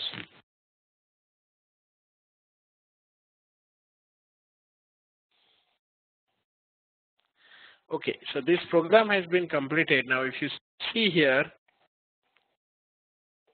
there is a property called reduce shuffle bytes. Earlier window, if you open, the reduce shuffle byte was 2881, right? Now, with combiner, the reduce shuffle byte becomes 82 only. So that's the difference you are getting by using a combiner. That's the amount of time or amount of records that you are, basically amount of traffic that you save by transferring less number of bytes over a network. And it also says that this many records I have processed via combiner. Combined input and output record is this much. Earlier case, there was no combiner running, so it was 0. Okay. The final output, if you open, it will be the same. So there is no difference in the final output. If you just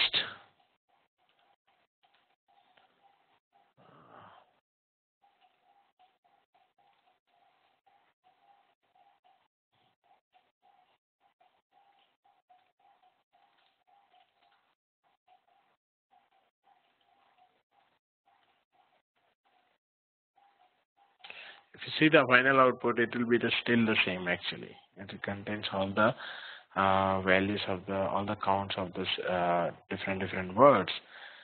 There is no change in the final output, but we are saving a lot of network traffic. So that's the whole idea of using a combiner. It's a small concept, but very useful and handy concept. So many times when you write MapReduce program, you should also think whether you can use a combiner there or not to improve the performance. So is everyone clear with this concept? Any questions on the combiner?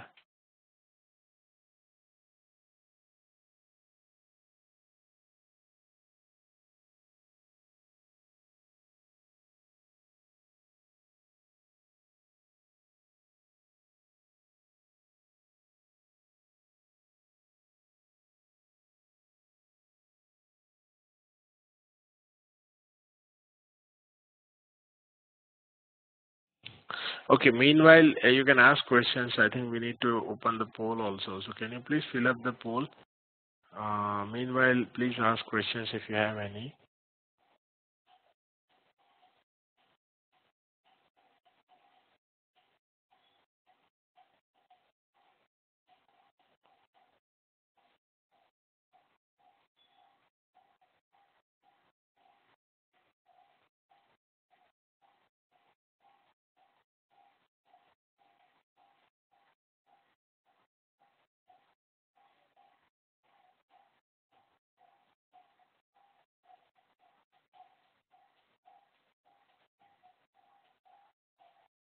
Yes, Mary, of course. I'll share it by the end of this session itself. I'll share all the code and I'll share the input data as well with all of you. Okay. And you can practice it during the weekend. And then next session onwards, we will write more complex MapReduce programs. We'll also see some, advanced concepts in MapReduce.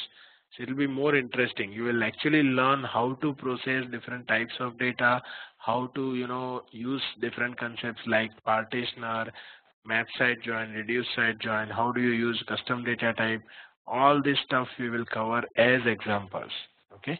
So it will actually really give you a very good thorough knowledge on your MapReduce fundamentals. I'm not sure, Mary, whether I got your email ID or not. I hope you would have sent it. If you not, whoever has not sent me the email, please send it in this email ID. Whoever has sent it and whoever has received that Hadoop installation guide, please don't send it again. Okay. So if you have not received it, then only please share it.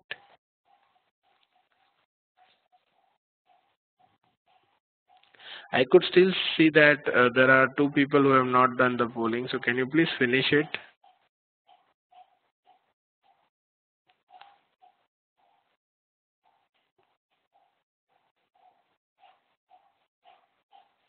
That means, Mary, I did not receive it. Can you again try to give me the test mail, please? I will, so that I'll include you, so that all these programs that I have to share, I will share it to you also.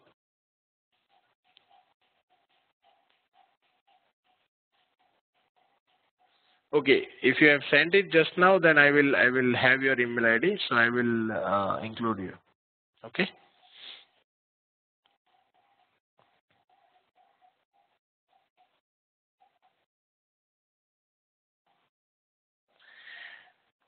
All right, cool, everyone. So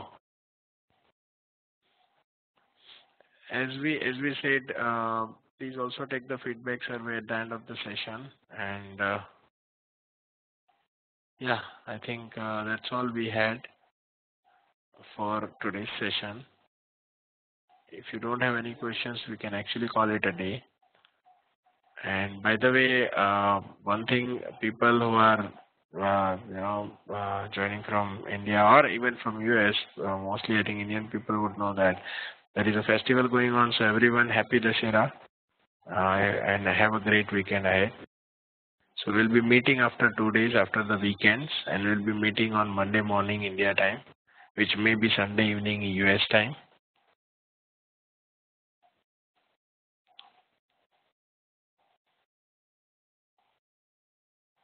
So thank you, everyone, and have a great weekend ahead.